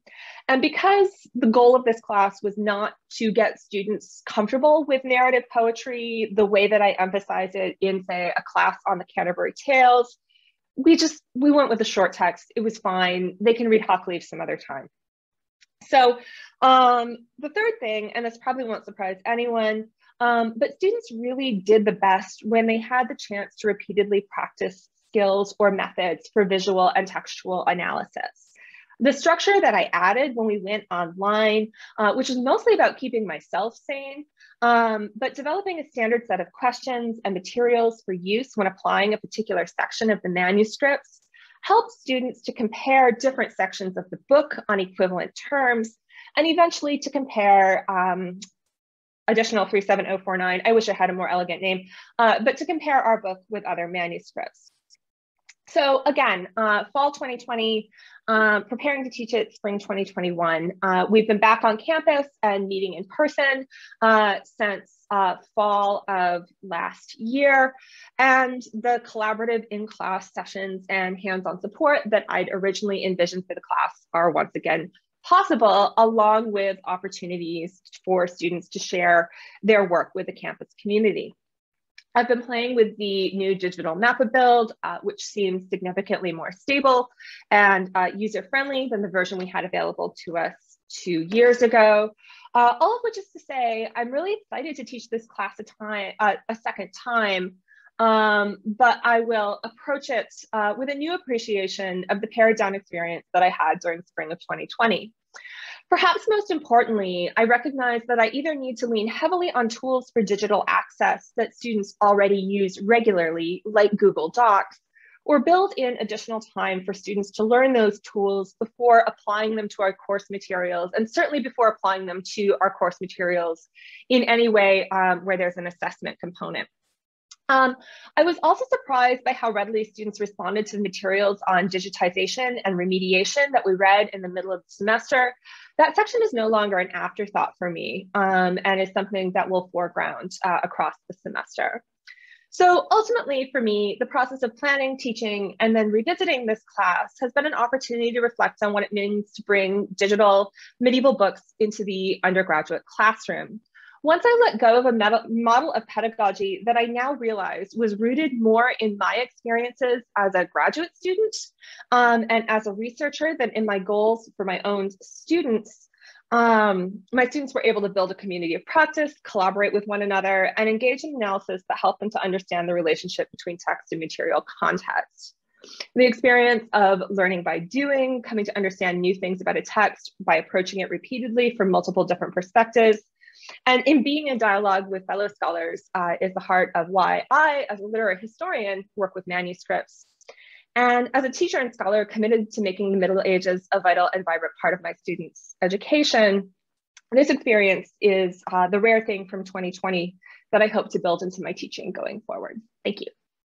Hi, everybody. Thank you so much for that, Megan. That was really fascinating to hear about. And one thing that's really striking to me based on what you're saying is how the remote versions of classes, such as you're describing it, can take on even a more kind of like conceptual materiality than like a live class might. I mean, I'm thinking specifically of like the Google Docs, where like you've all of a sudden like the content is being both conveyed and responded to in the form of this virtual folder, and you're inserting things into it, and you're thinking about the different media, and the students can comment in various ways, whether through voice or through writing on things, and everybody sees what they're doing in a way that's, I mean, that we see in medieval manuscripts, right? Where we have all of like the different hands and annotating things and passing it on to the next guy.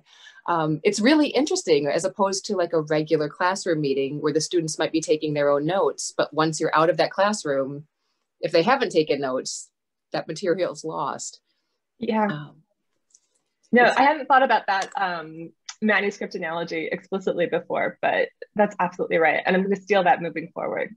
Excellent. Good. Well, we can talk about more of this meta stuff, I think, in the larger discussion. But we want now to move on to Eurydice Giorganteli, who is an art historian, numismatist, and digital curator whose research and teaching encompasses in medieval art, the archaeology of the Crusades, economic history and numismatics, the curation of cultural heritage, and digital storytelling. Prior to her current appointment as lecturer in art history and numismatics in the Department of History of Art and Architecture at Harvard, she was keeper of coins at the Barber Institute of Fine Arts and lecturer on Byzantine studies at the University of Birmingham in the UK. She's held curatorial positions at numerous places, including the British Museum in London and the Fitzwilliam at Cambridge. And she's been responsible for curating numerous high-profile exhibitions. And she's the author of a book called Encounters, Travel and Money in the Byzantine World, co-authored with Barry Cook, which appeared in 2006 and has been the recipient of the Royal Numismatic Society Prize. Specialist in the arts of Southeastern Europe and the Eastern Mediterranean, Eurydice uses archaeological evidence, written sources, and the changing patterns in transport geography to trace economic and cultural exchange in the ancient and medieval world. It would seem like this is a very sort of difficult field of study to bring into remote teaching because it's so hands-on and it has so much to do with the size and shape and physical presence of things, but it sounds like you have been bridging this gap for a while in terms of digital humanities. And we're excited to hear about your teaching in this pandemic time and beyond. Thank you very much, dear Jackie. I would like to thank Sean Gilsdorf and Alex Miller for the kind invitation. Pedagogy during the pandemic has been challenging, and today I would like to reflect on a period catalyzed and paralyzed for the humanities by the pandemic. So my contribution focuses on the principles that underpinned my pedagogy, the strategies, the tools and resources I employed, the good friends I made, and the learning outcomes of these courses articulated in very unfiltered student reflections. So my intellectual and professional and pedagogical profile, if you like, have been shaped by training as a field archaeologist. So for me, not to touch objects, as Sean said before, is like anathema. I simply love handling objects and retain the same curiosity, sense of wonder, imagination, and enthusiasm as when I first started my career. My training in digital humanities means that I have been able to devise platforms and discuss with techies about the possibilities and impossibilities of combining traditional humanities with new technologies. And then this dabbling between the cultural and the educational sector has always been underpinned by the principles, at least in the UK, of accessibility and social and educational equity. So when the pandemic started, did I make use of all these kind of skills and profile? I think I mostly use two others. The first one is my identity as the child of an educational psychologist. Art is therapy. And at the heart of my father's approach lay the principle of inclusion that ensures that diverse learners are exposed to teaching strategies that reach them as individuals.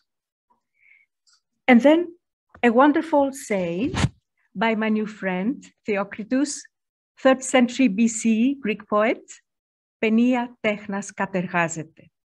This is particularly true from embattled Greece, but I think necessity is the mother of invention was our motto during the pandemic.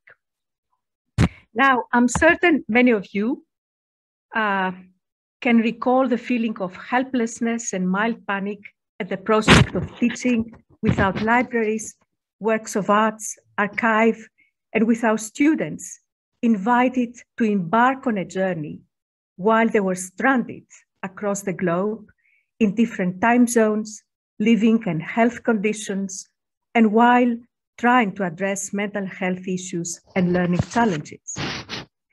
The pandemic found me at the beginning of a semester-long sabbatical, which of course was ruined. I was devastated. The first casualties, as you may recall, were the libraries that remained closed for the best part of 18 months. And the second ones, museums and collections, closed, inaccessible, out of limit. Considering that libraries, archives, and collections are not workspaces, storerooms, or depositories of past cultures, but the laboratories of the humanities, you can appreciate my acute frustration and anxiety. As a learner, my sabbatical had just ended abruptly.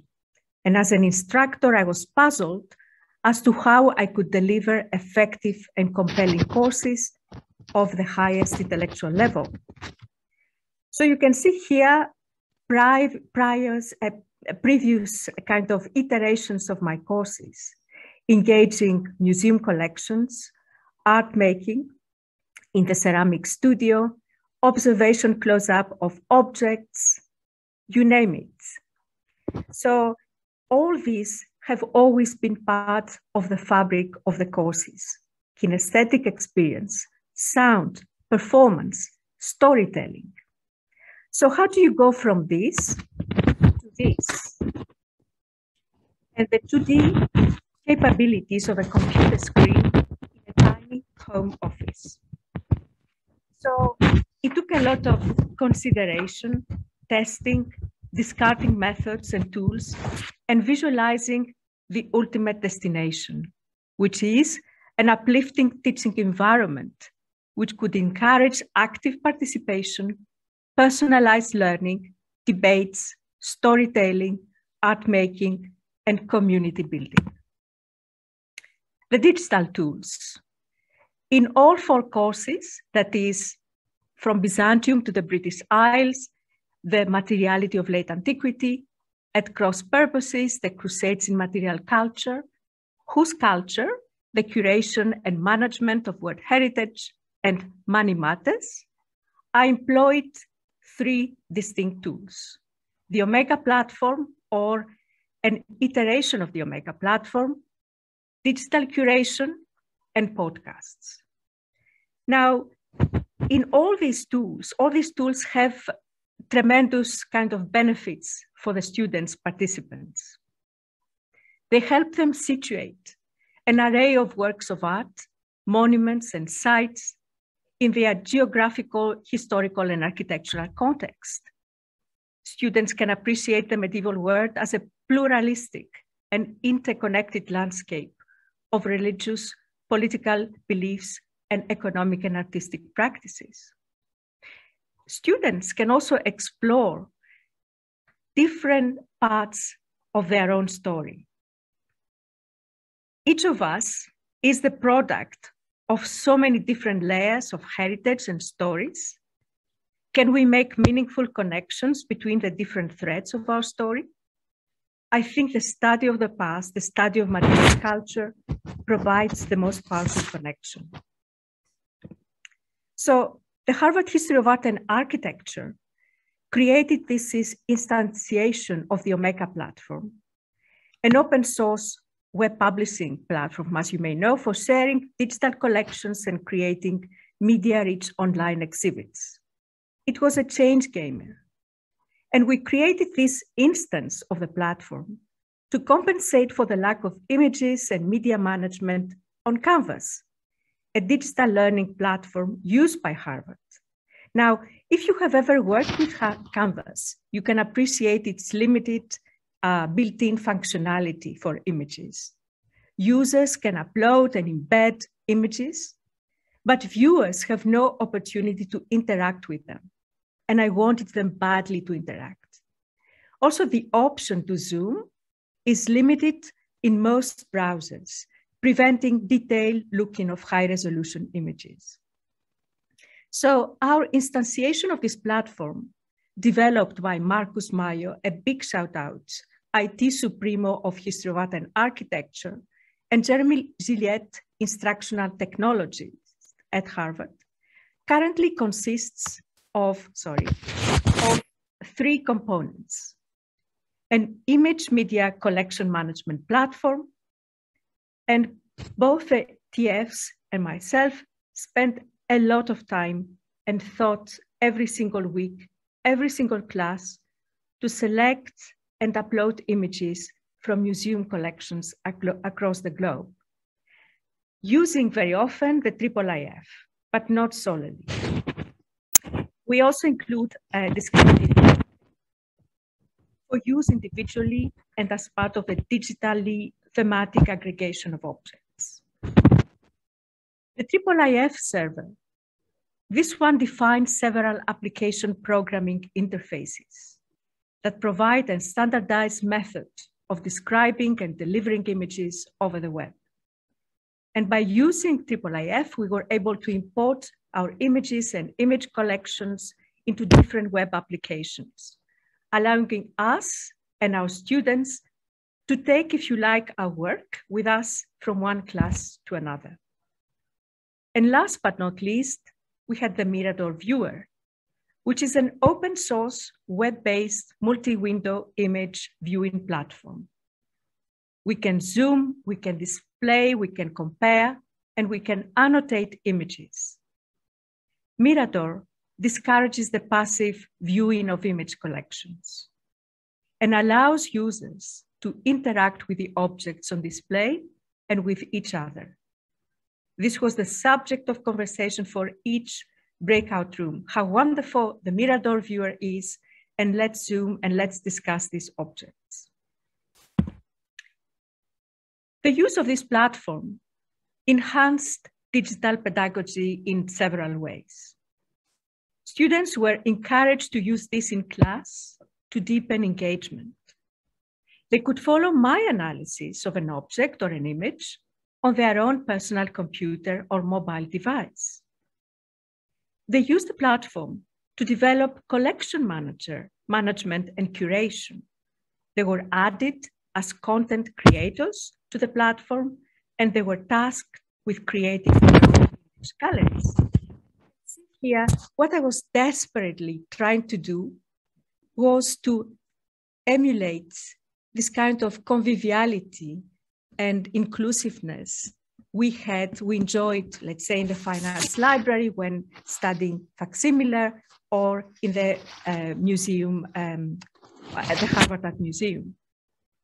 The platform was incorporated into student assessments so that participants could directly engage with objects using annotations. And it was equally effective for group assignments and breakout rooms. Another tool I used was podcasts. Podcasts are therapeutic. They were created by students for my Crusades class on select monuments, let's say the Soumela Monastery near Trabzon on the Black Sea, sites, the Crusader Castle of Clarenza in the Peloponnese, and works of art such as the Cadouin Shroud. These podcasts were made possible thanks to workshops and individual training sessions we organized in collaboration with the Learning Lab of the Bok Center for Learning and Teaching at Harvard. For their podcasts, students used Scholar, the free open source authoring and publishing platform, audio editing tools such as Audacity and GarageBand, their laptop, their mobile phone, and lots of imagination. The students called this both the most challenging and therapeutic experience. Developing a script that could reach a global audience in a period of confinement was liberating. Finding their own voice was liberating. Discovering music that would effectively complement their narrative was liberating. And of course, get training in audio auditing was a great bonus. Digital curation, and this is an example from my course, Whose Culture? So you can see here that this is a platform that explores culture in a very different way, not only according to themes, or let's say regions, but allows students to start connecting the dots. It allows them to adopt a cross-regional approach and analysis, which is terribly important. And this particular platform relates the management of word heritage to some of the most consequential social issues of the modern world. We talked about Palmyra, Hagia Sophia, the Acropolis and the Parthenon marbles. And to visualize all this and to convey this information in a sleek platform, I thought it was terrific.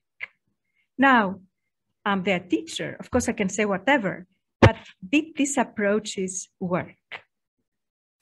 The creation of the digital platforms encouraged students, curators to adopt these methods of cross-regional, transnational, and transcultural modes.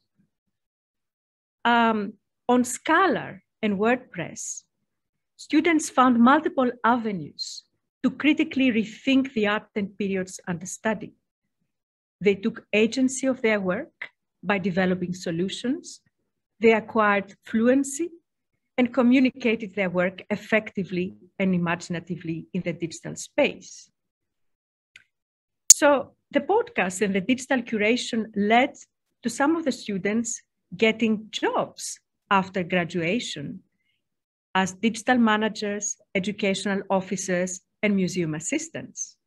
Others bagged some wonderful summer internships, also digital internships on related subjects. As for the Omega platform, these are some of the thoughts of the students. Amazing digital resources led to robust conversations. And I think this was one of the most kind of gravest challenges of the pandemic, how we engage people in different time zones, in different regions, confined in different places to conversations, how we make them feel part of a community. Ron Blanco, who was zooming in from China, he kept talking about community building. And indeed, he was looking forward to zoom in the most ungodly hours for him. One of the other tools I explored was, of course, virtual visits to museums. If all my courses were anchored previously in museum objects, I needed to have objects to handle. And every solution proposed by museum colleagues, I felt it was terribly unsatisfactory. They talked about a glorified PowerPoint. I needed more. I needed someone who could handle an object in front of our eyes and convey the emotions that relate, the viewer with the object. And we were very fortunate to be invited by Dr. Betsy Williams, who is the curator for Byzantine art at Dumbarton Oaks. By taking us to the inner sanctum one March day of Dumbarton Oaks, she led us to a journey of discovery of late antique textiles and jewelry. And this was not only rewarding for the students, but they felt that they were part of this journey. It was a great success, lifted up spirits, as you can see from what they wrote afterwards. This was for some the best class of the semester. This connection with objects they missed all for an entire academic year. And now here they are, led by Betsy and handling, courtesy of Betsy, these precious golden bracelets and these textiles found in Alexandria. The same was true for a visit to the atelier of Stephen Sack in Brussels. Stephen came to our class, or we went to his atelier on my birthday in April. He's an award-winning visual artist who has been investigating for the past 35 years and creating really hypnotic art anchored in money in its many and complex manifestations. His exhibitions, his works of art have featured in major collections across Europe. What was the reaction? Well, Stephen was mobbed by students. And the most encouraging feeling was the fact that the most silent students were the most garrulous in that particular session, asking him questions that slowly peeled away layers of inactivity and reluctance to engage, and allow me, as their teacher, to better understand their passions and capabilities. Last but not least, I would like to mention art making. Thanks to lovely grants, prior to the pandemic, I was able to take my students to the Harvard Ceramic Studio. We created pots and we create lamps and we had a blast. But what do you do during the pandemic? Well, a little help from my friends, that is Dr. Kathy King, she's the director of the Harvard Ceramic Studio, and lots of persistence. How should we do this? We sent these kits to every single student who lives, of course, in the US. For students abroad, we just send them the same list and we ask them to replace this material with makeup stuff they could find at home. The visit was a great success, again, and she was able to convey the emotions of the makers, and she was able to encourage people to actually make. And this is a screenshot of two students furiously making these pots and having a great time.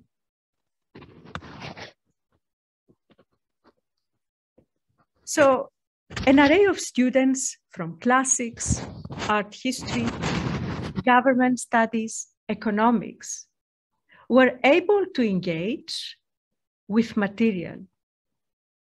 And most importantly, they were able to make something, which they proudly displayed on their desk. During a period of pandemic, when we feel claustrophobic and helpless, it makes sense to engage with something that empowers us. And this was one such activity. So to sum up, this was an academic year like no other. It's built on their strengths, became more organized, delved deeper in the historical periods and cultures in questions, reflected effectively on primary sources because they were confined, so no lots of extracurricular activities, like a monastic setting, took agency of their work, and thrive in a learning environment that had lots to offer. Moving from online to in-person teaching, I feel this semester the excitement of someone who is coming out of the plague and really wants to offer students everything the pandemic took away. So my classes this semester, despite the masking and we all look like Robin Hood, we are now back in the study center of the Harvard Art Museums. But some of the lovely lessons we learned about art making, about contemplative time, I started applying them now in these courses. So I ask them regularly to sit quietly in the galleries and just draw medieval objects. I feel that the time spent in spaces that have been denied to us for such a long time can only be a wonderful thing. Thank you. Let's see. Thank you so much, Eurydice, for this really amazing presentation. I'm actually like this is a very banal point, but one of the things I'm very grateful for about the pandemic era is the possibility to do meetings like this on Zoom and to be able to record them, because I know that I'm going to be going back to your talk many times, and I expect that there's going to be a big audience for this to learn from you some of these really amazing and effective methods of teaching with objects. This has been really fascinating and enlightening. And one of the things that I'm struck by in both of your presentations today, Eurydice and Megan, is the way, and this ties into a question, but I think it goes deeper. And it's precisely within this particular unit, since we're talking about media and the materialities of communication, across time, that you both, along with many of the rest of us who deal with material objects, are trying to find new media for communicating. We're all, I mean, those of us who aren't working in museums all the time are always working with slides and ways of projecting things that are far away and bringing them close and things like that. But we have these new challenges now. And what we're seeing here are some amazing possibilities that are not just stopgap measures to get us through this crisis period and then we'll just leave them all behind. But what I'm seeing are really creative and transformative ways of sharing things with students and eliciting student engagement. I mean, I was struck too. I mean, I feel very connected with what you were saying just about the students sort of coming out of the woodwork in the discussion forums who don't normally talk in class. This is something that is always difficult with in-person teaching. How do you, if there's a lively conversation going on, how do you get that person who's always quiet to pipe up and say something? How do I know what they're thinking? If you're using discussion boards and having them do responses to things before the class, they're able, I saw so many students bubbling up with all of these things to say who would never talk in class themselves. Likewise, when you're at an artist studio or you're in a rare book room and showing students these very delicate and small things. I'm at the Beinecke, I was just at the Beinecke Library the other day. We're looking at the Rothschild Canticles. You can't just hold it up and let them all see it equally. There are people who are being blocked by other people. They can't get close enough. They're too shy to get close. If you're doing things on the screen, they all have access in a way that is more active and engaged, even though they're missing out on other things.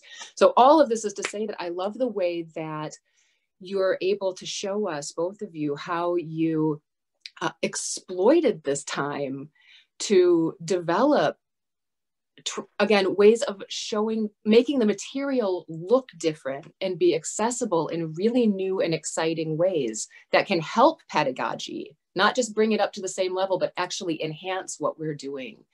I'd love to hear more of your kind of meta reflections on this, if you have them, before we open up to the full room, because I realize we're running short of time. But thank you both so much for these wonderful explorations. Thank you so much, dear Jackie. I think all started with necessity, right? Yeah. Or penury, because we have been always been, I don't know, not well provided in humanities. If access to labs was a must for other disciplines, we could not have access to libraries and to study centers. And I felt that the pandemic provided, as you said, a great opportunity to think outside the confines of our teaching methods, of who we are. Also, Megan said, you know, we teach very often the things that we like and the way we like it. And then we started feeling more in tune with the needs of our students and how we can make material more and more accessible. And I think this is something we need in humanities, especially because we have been accused of not reaching out to other disciplines or that we become irrelevant. I don't know. So Money Matters was a lecture course, and I had a single art historian in my course. Everyone was from mathematics, economics, government, astrophysics. How can you make these people feel engaged without this sensorial experience, which was always a great selling point of the course, and make them feel that they have to take agency of everything? And I think one of the takeaway from me, which I didn't include in my presentation, is never to take myself seriously anymore. For Money Matters, storytelling is important. So what the heck, I was dressed one day as Diocletian, or as the female, a kind of representation of Diocletian. I issued my decree on prices, and we had a senatorial discussion and debate. And everyone came dressed up, and they had amazing stuff. Amazing. That sounds like so much fun. Yeah, I think that like this humor aspect is important. because there's a sense of absurdity, like the whole teaching, this goes back to what we were talking about before, the whole teaching from home thing, where your kid can come in at any time, your cat might walk across the desk and have his tail sticking up or whatever. Like there's this kind of element of absurdity. And it's like, why not just own this and have fun and be silly and be human? I feel like there's something humanizing about Zoom in a very weird way. But Megan, I wanted to make sure that you... Yeah, just following on that, I would say one thing, when we had our synchronous sessions, we started each session with a pet check-in. Nice. And so I think there were about a dozen students who would regularly be able to make those. And there were birds, there was a bunny, there were like many dogs, many cats. And again, it was humanizing, right? But two things I would just add in response to your comment that sort of came out of this experience for me is, number one, students are totally ready and eager to talk about like digital mediation as not just something that involves, their experiences during the pandemic, but that's something that's a fundamental part of their life and the way that they engage with media and ideas, both academically and extracurricularly. And so I was just blown away by the appetite that my students had for those conversations, and the kind of sophistication and insight that they were able to bring to them pretty much across the board. The other thing I wanted to say is that on this topic of access, teaching this class under the circumstances that I did taught me a lot about how varied my students' degree of tech savviness is. I think we often go into this teaching assuming, oh, they're all digital natives, they know how to do it. That is absolutely not the case. Yeah. And I was, I'm sort of embarrassed to admit this because it feels like I should have appreciated it earlier, right? But, I teach first year writing. We talk about universal syllabus design. We talk about universal design for learning. And I was not thinking about that in this class. And when I've come to revisit the syllabus as I prepare to teach it again this spring, there's so much I want to rethink from that accessibility standpoint. And it's not just, do students have the technological tools that they need?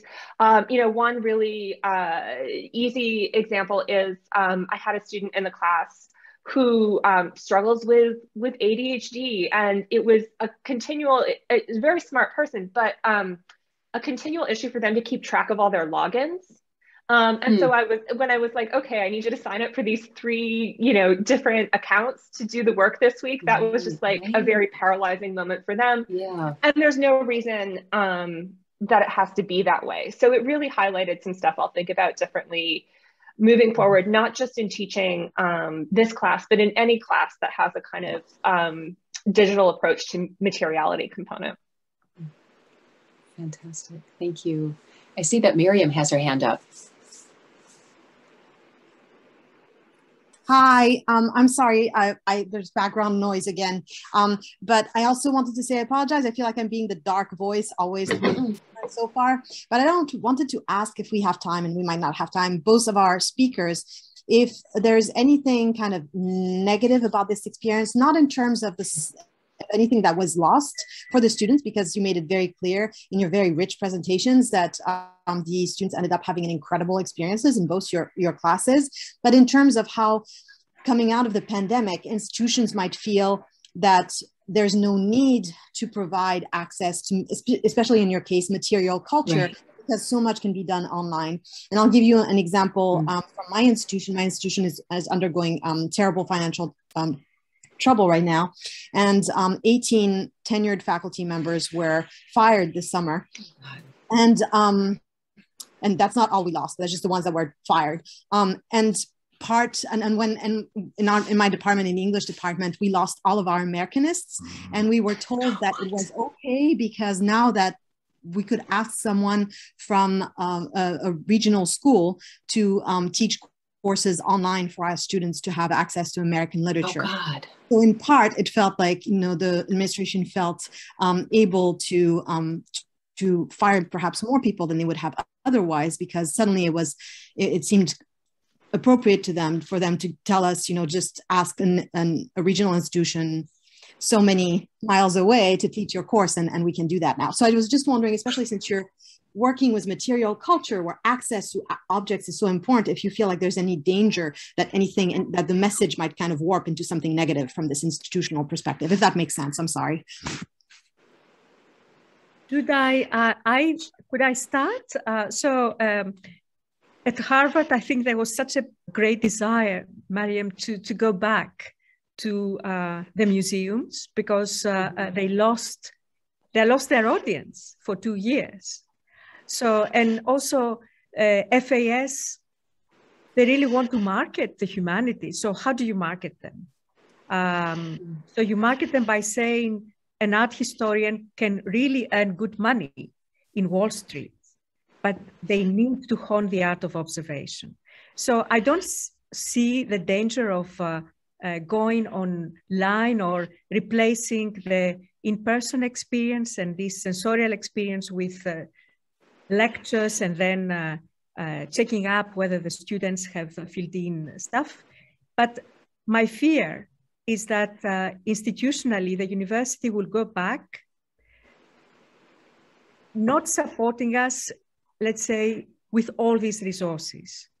Mm-hmm. So the Box Center was fantastic, and I was the best client probably, and they helped me develop this podcast series. Are they now going to do the same? And then is the university going to invest on maintaining and developing this exciting instantiation of the Omega platform? Yeah. What I saw as soon as I came back was that the platform was gone. And then I kicked a very big fuss and it was reinstated. This should not be the case. We should strive instead to apply for funding and European grants. I am from Europe, right? And there is a lot of cross-pond collaboration in order to enhance this experience. Think that the Louvre has just released 500,000 digital objects. This is fantastic. We should take this as an opportunity, but we need the institutional support and we need grants. I mean, Marcus Mayo is fantastic, but we don't need people to work flat out on a volunteer basis. We want people to feel empowered and be acknowledged for what they do. So if I can just answer, first of all, Miriam, as someone who is currently preparing their department staffing request for next year, the fight for historical coverage in English departments is really real. And my heart goes out to you and your colleagues. I mentioned in my talk that this is, I don't know, the third or fourth time that I've talked about this class. And most of those presentations have been internal. And I really do believe that one thing faculty can do to kind of push back against this is to get on the same page about the importance of resources, whether it's we need someone actually in the classroom, we need access to material objects of study, we need access to Omeka or whatever, is to talk to one another so that, even my colleagues who have no interest in building an annotated version of a 15th century miscellany in digital map, but know that it's a thing that you can do and see how the students that they also have in their classes can benefit from those experiences. So I think talking to one another, building solidarity, doing actually exactly what we're doing today, right? Having a conversation with one another about pedagogy is one small but practical step that we can take in that direction. Thank you for that question, Miriam. It's obviously within the celebration there, it's crucial to be thinking about the very, very real flip side of this. No, it's really important. No apologies necessary. Are there other questions? I see Sean's hand up. We've got a couple minutes. Yeah, thanks. Just a real quick question. I find myself, I taught a course, Eurydice knows this, last term, during the pandemic, which also had a heavy, I'd always wanted to do a material culture component of a course I teach on queenship, and never had done it, largely because I had, this is that weird two sides of the coin, right? There was something in a way liberating about being on Zoom, in that I no longer felt obligated to be using on-campus resources, and which is talk about the ultimate sort of like poor mouthing. I'm in an institution that has libraries and museums, right? We have medieval stuff. And so you feel kind of like obligated to use it because your student, that's, you know, what your students are there for. But we couldn't, right? The museum was closed. The libraries were closed. You couldn't take them there. So I was like, oh, well, now I can actually do this because I don't feel any obligation to use the stuff we have, because it turns out the stuff we have on our own campus doesn't really fit. But stuff that's all over the world does. And so in a way, it was just this kind of, it was relieving in a way, like, oh, well, I can just do this with global stuff and no one will fault me for it. But at the same time, I did realize, and I'm curious about your take, both of your take on this, and I think you've both talked about in ways, working virtually with material culture is enormously time consuming, just in terms, and I think anybody who's worked with virtual objects, just to the curation of it. And then the creation of what I had to do in my class was create dossiers for the students on the objects they were working on to provide them with the background and information they need, because I couldn't trust that they didn't have library resources. And, you know, HathiTrust is okay, but it doesn't have everything you need. There's lots of stuff that they don't know about. There's no way for them to find it. Their bibliographers weren't really accessible. And there's just so many ways that you just ended up having to do a lot of legwork just to make these experiences possible. And I'm not saying it's a bad thing. I'm just saying it is something that I don't think administrators and certainly our colleagues think about when we think about workload. You know, teaching one of these classes online is like the work of 1.5 classes in person. I found I was spending way more time outside of class on my classes, and especially ones with visual material. And I'm just thinking this goes, I guess, to Megan's point, that in a sense we have to be speaking out and getting our colleagues on the same page, saying, hey, remember how crappy that was and how much harder we had to work? If they want us to keep doing this, which a lot of institutions do, like, oh, this is great, now do more of that. Then they have to, they have to put their money where their mouth is. And, you know, we're always saying that about these things, but I think it's just important to raise it again, because it's not a freebie. People act like virtual learning is a freebie, and it's not. It costs a lot of money and it costs a lot of time. And time, frankly, is money, and we shouldn't just shortchange ourselves. Eurydice's point is well taken. People shouldn't be expected to work for free to do brilliant things for like maybe a pat on the back. Sean, I fully agree about the Global Museum. And I also think that this has made our colleagues in the museum sector more kind of humble and perceptive or receptive. So now my list of objects for every week is probably a list of 30 objects. And it's never a problem because they are so keen to have these classes back that we can see everything. We can see from Dürer to textiles from Venice and 19th century rendition of Sainte-Chapelle by a British traveler. Doing things for free. We have done so much work for every single class. I think in my case, it was probably like 3 classes in one. And then I never thought that it was good enough for my students to just have something recorded, because they would have missed this interaction with the Omega platform, with myself, with their fellow students. So if someone was sick, I had to organize a one-to-one tutorial. And I asked the TFs to do exactly the same. And then we were checking on every single individual to make sure they're okay. So I feel always that the humanities is like, I don't know, we can do things for nothing or it's for free and our time is not money. But as I dabble as an economic historian, I'm now shown I'm militant, our time is money, and we should capitalize on this. And we should ask for more. We should ask for digital resources. And as Megan said, we should just be out there and say, I can provide content, but I need the infrastructure, the digital infrastructure to convey this content. Megan. I would just follow up that infrastructure is key, right? I think many of us probably have that on the mind more broadly today. But two other things I would say to follow that up is that those of us who have been working with materiality for a long time from campuses without medieval materials have ideas about how to do this and streamline it, and it's really been an iterative process, right? So I think that the pandemic,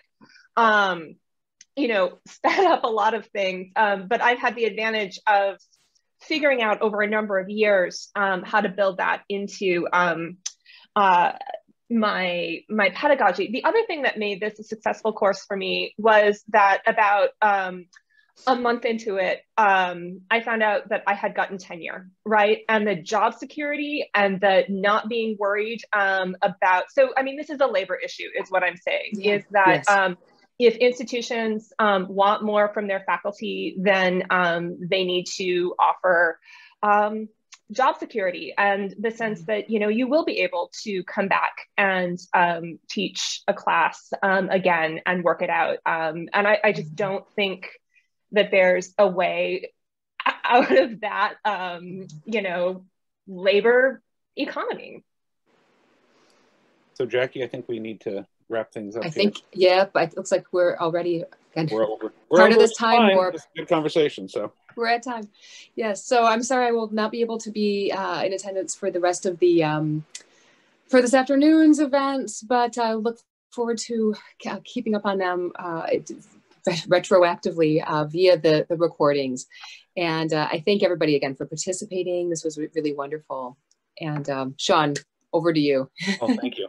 So yeah, so it's time for lunch. So everybody enjoy the break. We will come back. We're on the schedule at 12:45 just for our final topical panel on the teaching of history with Jeannie Peterson and Jesse Torgerson.